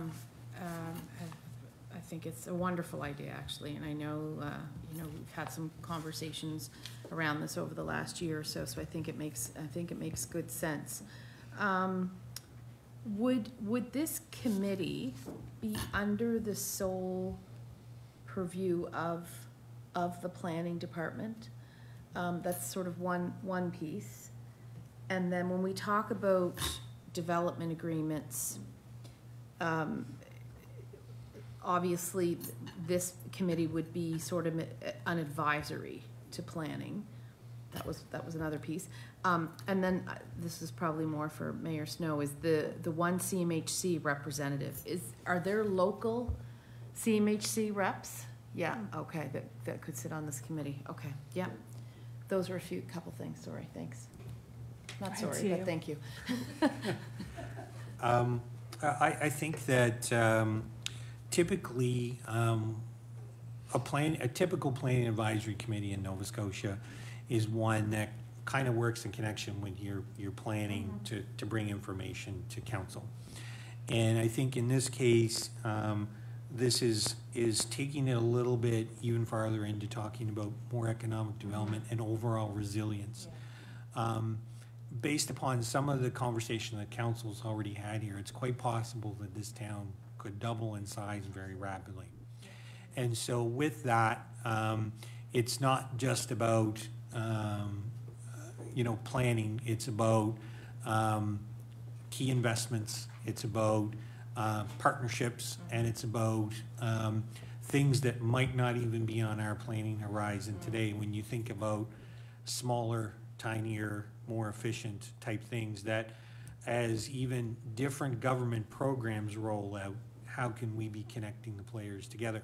So to all of those pieces, it would be advice for council to really kind of ask whatever questions it kind of needed, and have one more lens in addition to, obviously, Director Gentleman and her team will do what they always do with regards to our work in giving us what is permissible under our land use bylaws. Well, I think even since, being elected in 2016, and there's a few of us around here, we've been saying every year we're on the cusp, but we keep being on the cusp because we keep expanding, right? And it's going to continue. And I think a committee like this is imperative going forward. So thank you. Councillor Maxwell. Thank you, CAO, for this report. I like the general gist of this committee, but I do have a couple of concerns, especially when you include the active transportation plan and the accessibility plan. We have an inclusion and access committee, and there are very specialized people on that committee, and well equipped to speak to both of those plans, and to have a group such as this come in and then start to make recommendations, I think is a duplication of ideas and so on, unless we're planning to get rid of those. And then I would suggest that we have people on that committee that really know what they're talking about when it comes to active transportation and inclusion and access. I don't see those as part of a planning advisory committee. I think those are recreation, and you need qualifications to deal with those types of issues. And so I really have, I'm very leery about including things like that in this committee. Thank you. I would say that there is one of the pieces in the document, and I probably didn't do it justice, but one of the guiding principles would be that the Town of Kentville Accessibility Plan would be considered as part of development. And I think you're right, Councillor Maxwell, that how do you marry that expertise and that perspective up would be an important component of that. And so I think we'd want to make sure that we connect all of the relevant expertise to however we would make that work. So question, are we planning to get rid of the Inclusion and Access Committee and so on, and replace it with this committee? How do you see that working when you have two groups advising on the exact same things? So first, this is meant not to exclude or take away any other committees. To be clear, my expectation is that the Accessibility Committee and our other committees have been given a very high priority. This is intended to be more of a specific tool in the toolbox for council when it comes to receiving some advice. And in fact, it might be that this group may be working very closely with the Accessibility Committee to get advice from the Accessibility Committee on how do they move forward. But I do not see, and I guess ultimately that's council's decision, but I don't think this is intended to be a replacement for. This is intended to be another opportunity for council to, as they receive different things that are coming forward, to receive advice and perspectives from folks, and not intended to be ruling one out. I don't think that's what, certainly I know anything that I'd be bringing back on it, that would not be what I'd be bringing back as a recommendation. All right, so CAO, you have enough information to take it back to staff and bring something back to council? Sure do. We're going to be busy. Perfect. Okay, our next matter is the Highgate Plow Report, and Director Bell, you've hung out with us tonight to give us this report and make sure our thermostat was set on the right setting. So the floor is yours. Thank you, Mayor Snow. Good evening again, folks. I guess I will read through a lot of this because it's already a brief in a sense, so I don't want to miss some of the highlights. Our request was made to investigate the feasibility of the Town of Kentville Public Works Department purchasing and using snow gates. They're also known as high gates or end gates by various manufacturers to temporarily interrupt and carry the snow across driveways and intersections, lessening the ridge or windrow of snow left behind. The snow gate concept, in one form or another, has been around for decades. It's a hydraulically controlled attachment that's added to the end of a snow blade on a loader or grader, typically, and is meant to temporarily interrupt and carry the snow, as I mentioned before. The Town of Kentville only owns one loader and does not own or lease a grader. An estimated 75% of the town's streets are cleared with plow or salt trucks on which snow gates are incompatible. If snow gates are to be considered, the town would need to purchase or lease additional loaders and or graders. But that equipment cannot simultaneously spread salt like our plow trucks can. After researching the use of snow gates in the Atlantic provinces, I have only found one town that uses them, Oromocto, New Brunswick.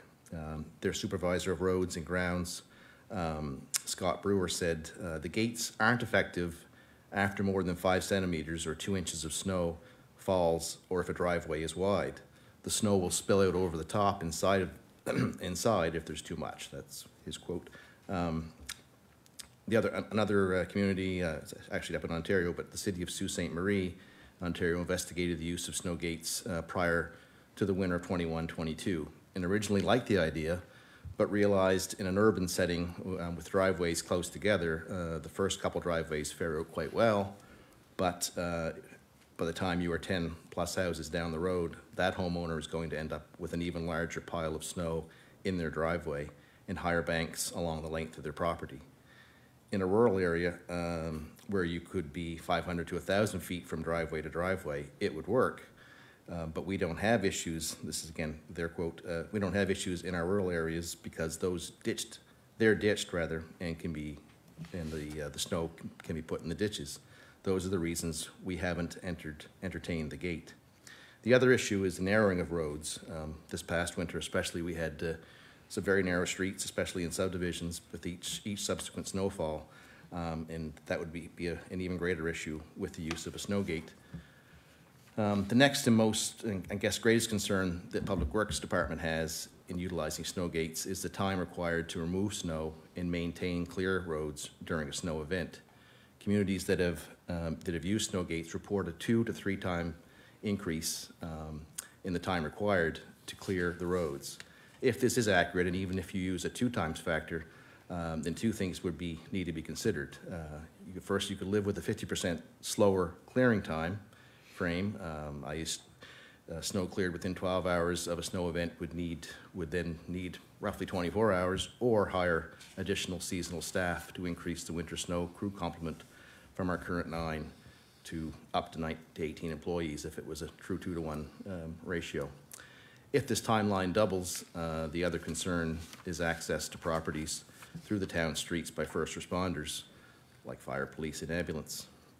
The budget implication, well, the capital cost of the snow gate isn't high, approximately $15,000 a piece, but the larger issue is additional equipment would need to be required to be purchased, or at least to put the snow gates on, graders or loaders, at approximately $350,000 a piece if we purchased them, or lease them seasonally if that was an option. Each, as well as additional staff to run them, and of course the ever-increasing cost of diesel fuel. I've included an attachment, a picture just of a typical loader that shows that end gate or snow gate, high gate on the end of the loader blade. And I guess this would be the time to see if there's any questions before a recommendation.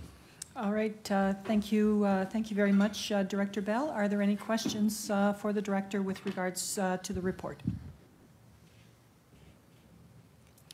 Okay, you've got a recommendation? I do, that based on the above research and findings, that the town of Kentville should not use snow gates as part of our snow and ice control plan. All right, thank you very much for that recommendation. Councillor Zabian, you brought this request for decision forward. Did you have anything that you wish to add? No, I think he explained it well. Okay, thank you very much. So based on the recommendation of staff, this matter is considered closed, as this was an RFD.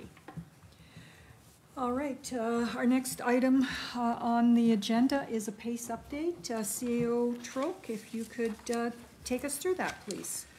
Thank you, Mayor Snow. We had a presentation previously from Julian Boyles with PACE, and basically we've been contacted to continue the conversation to see if the town of Kentville is interested in the next offering that would be moving forward. So I'm going to be meeting with Julian next week.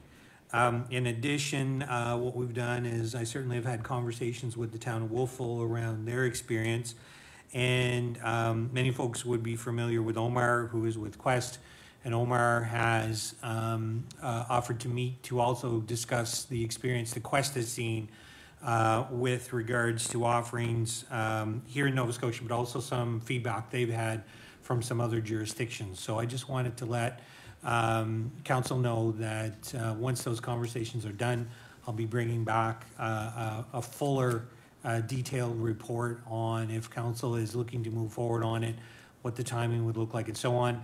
I do know that PACE is looking to secure municipal units here in Atlantic Canada who would be moving forward, likely it'd be this summer. So I will be coming back to council with information on that as quick as I can finish that up. So Julian is away this week. I'll be meeting with him next week, Omar as well, and passing along the information to council to make some decisions on if they're interested in proceeding or not, and what the implications of that would be.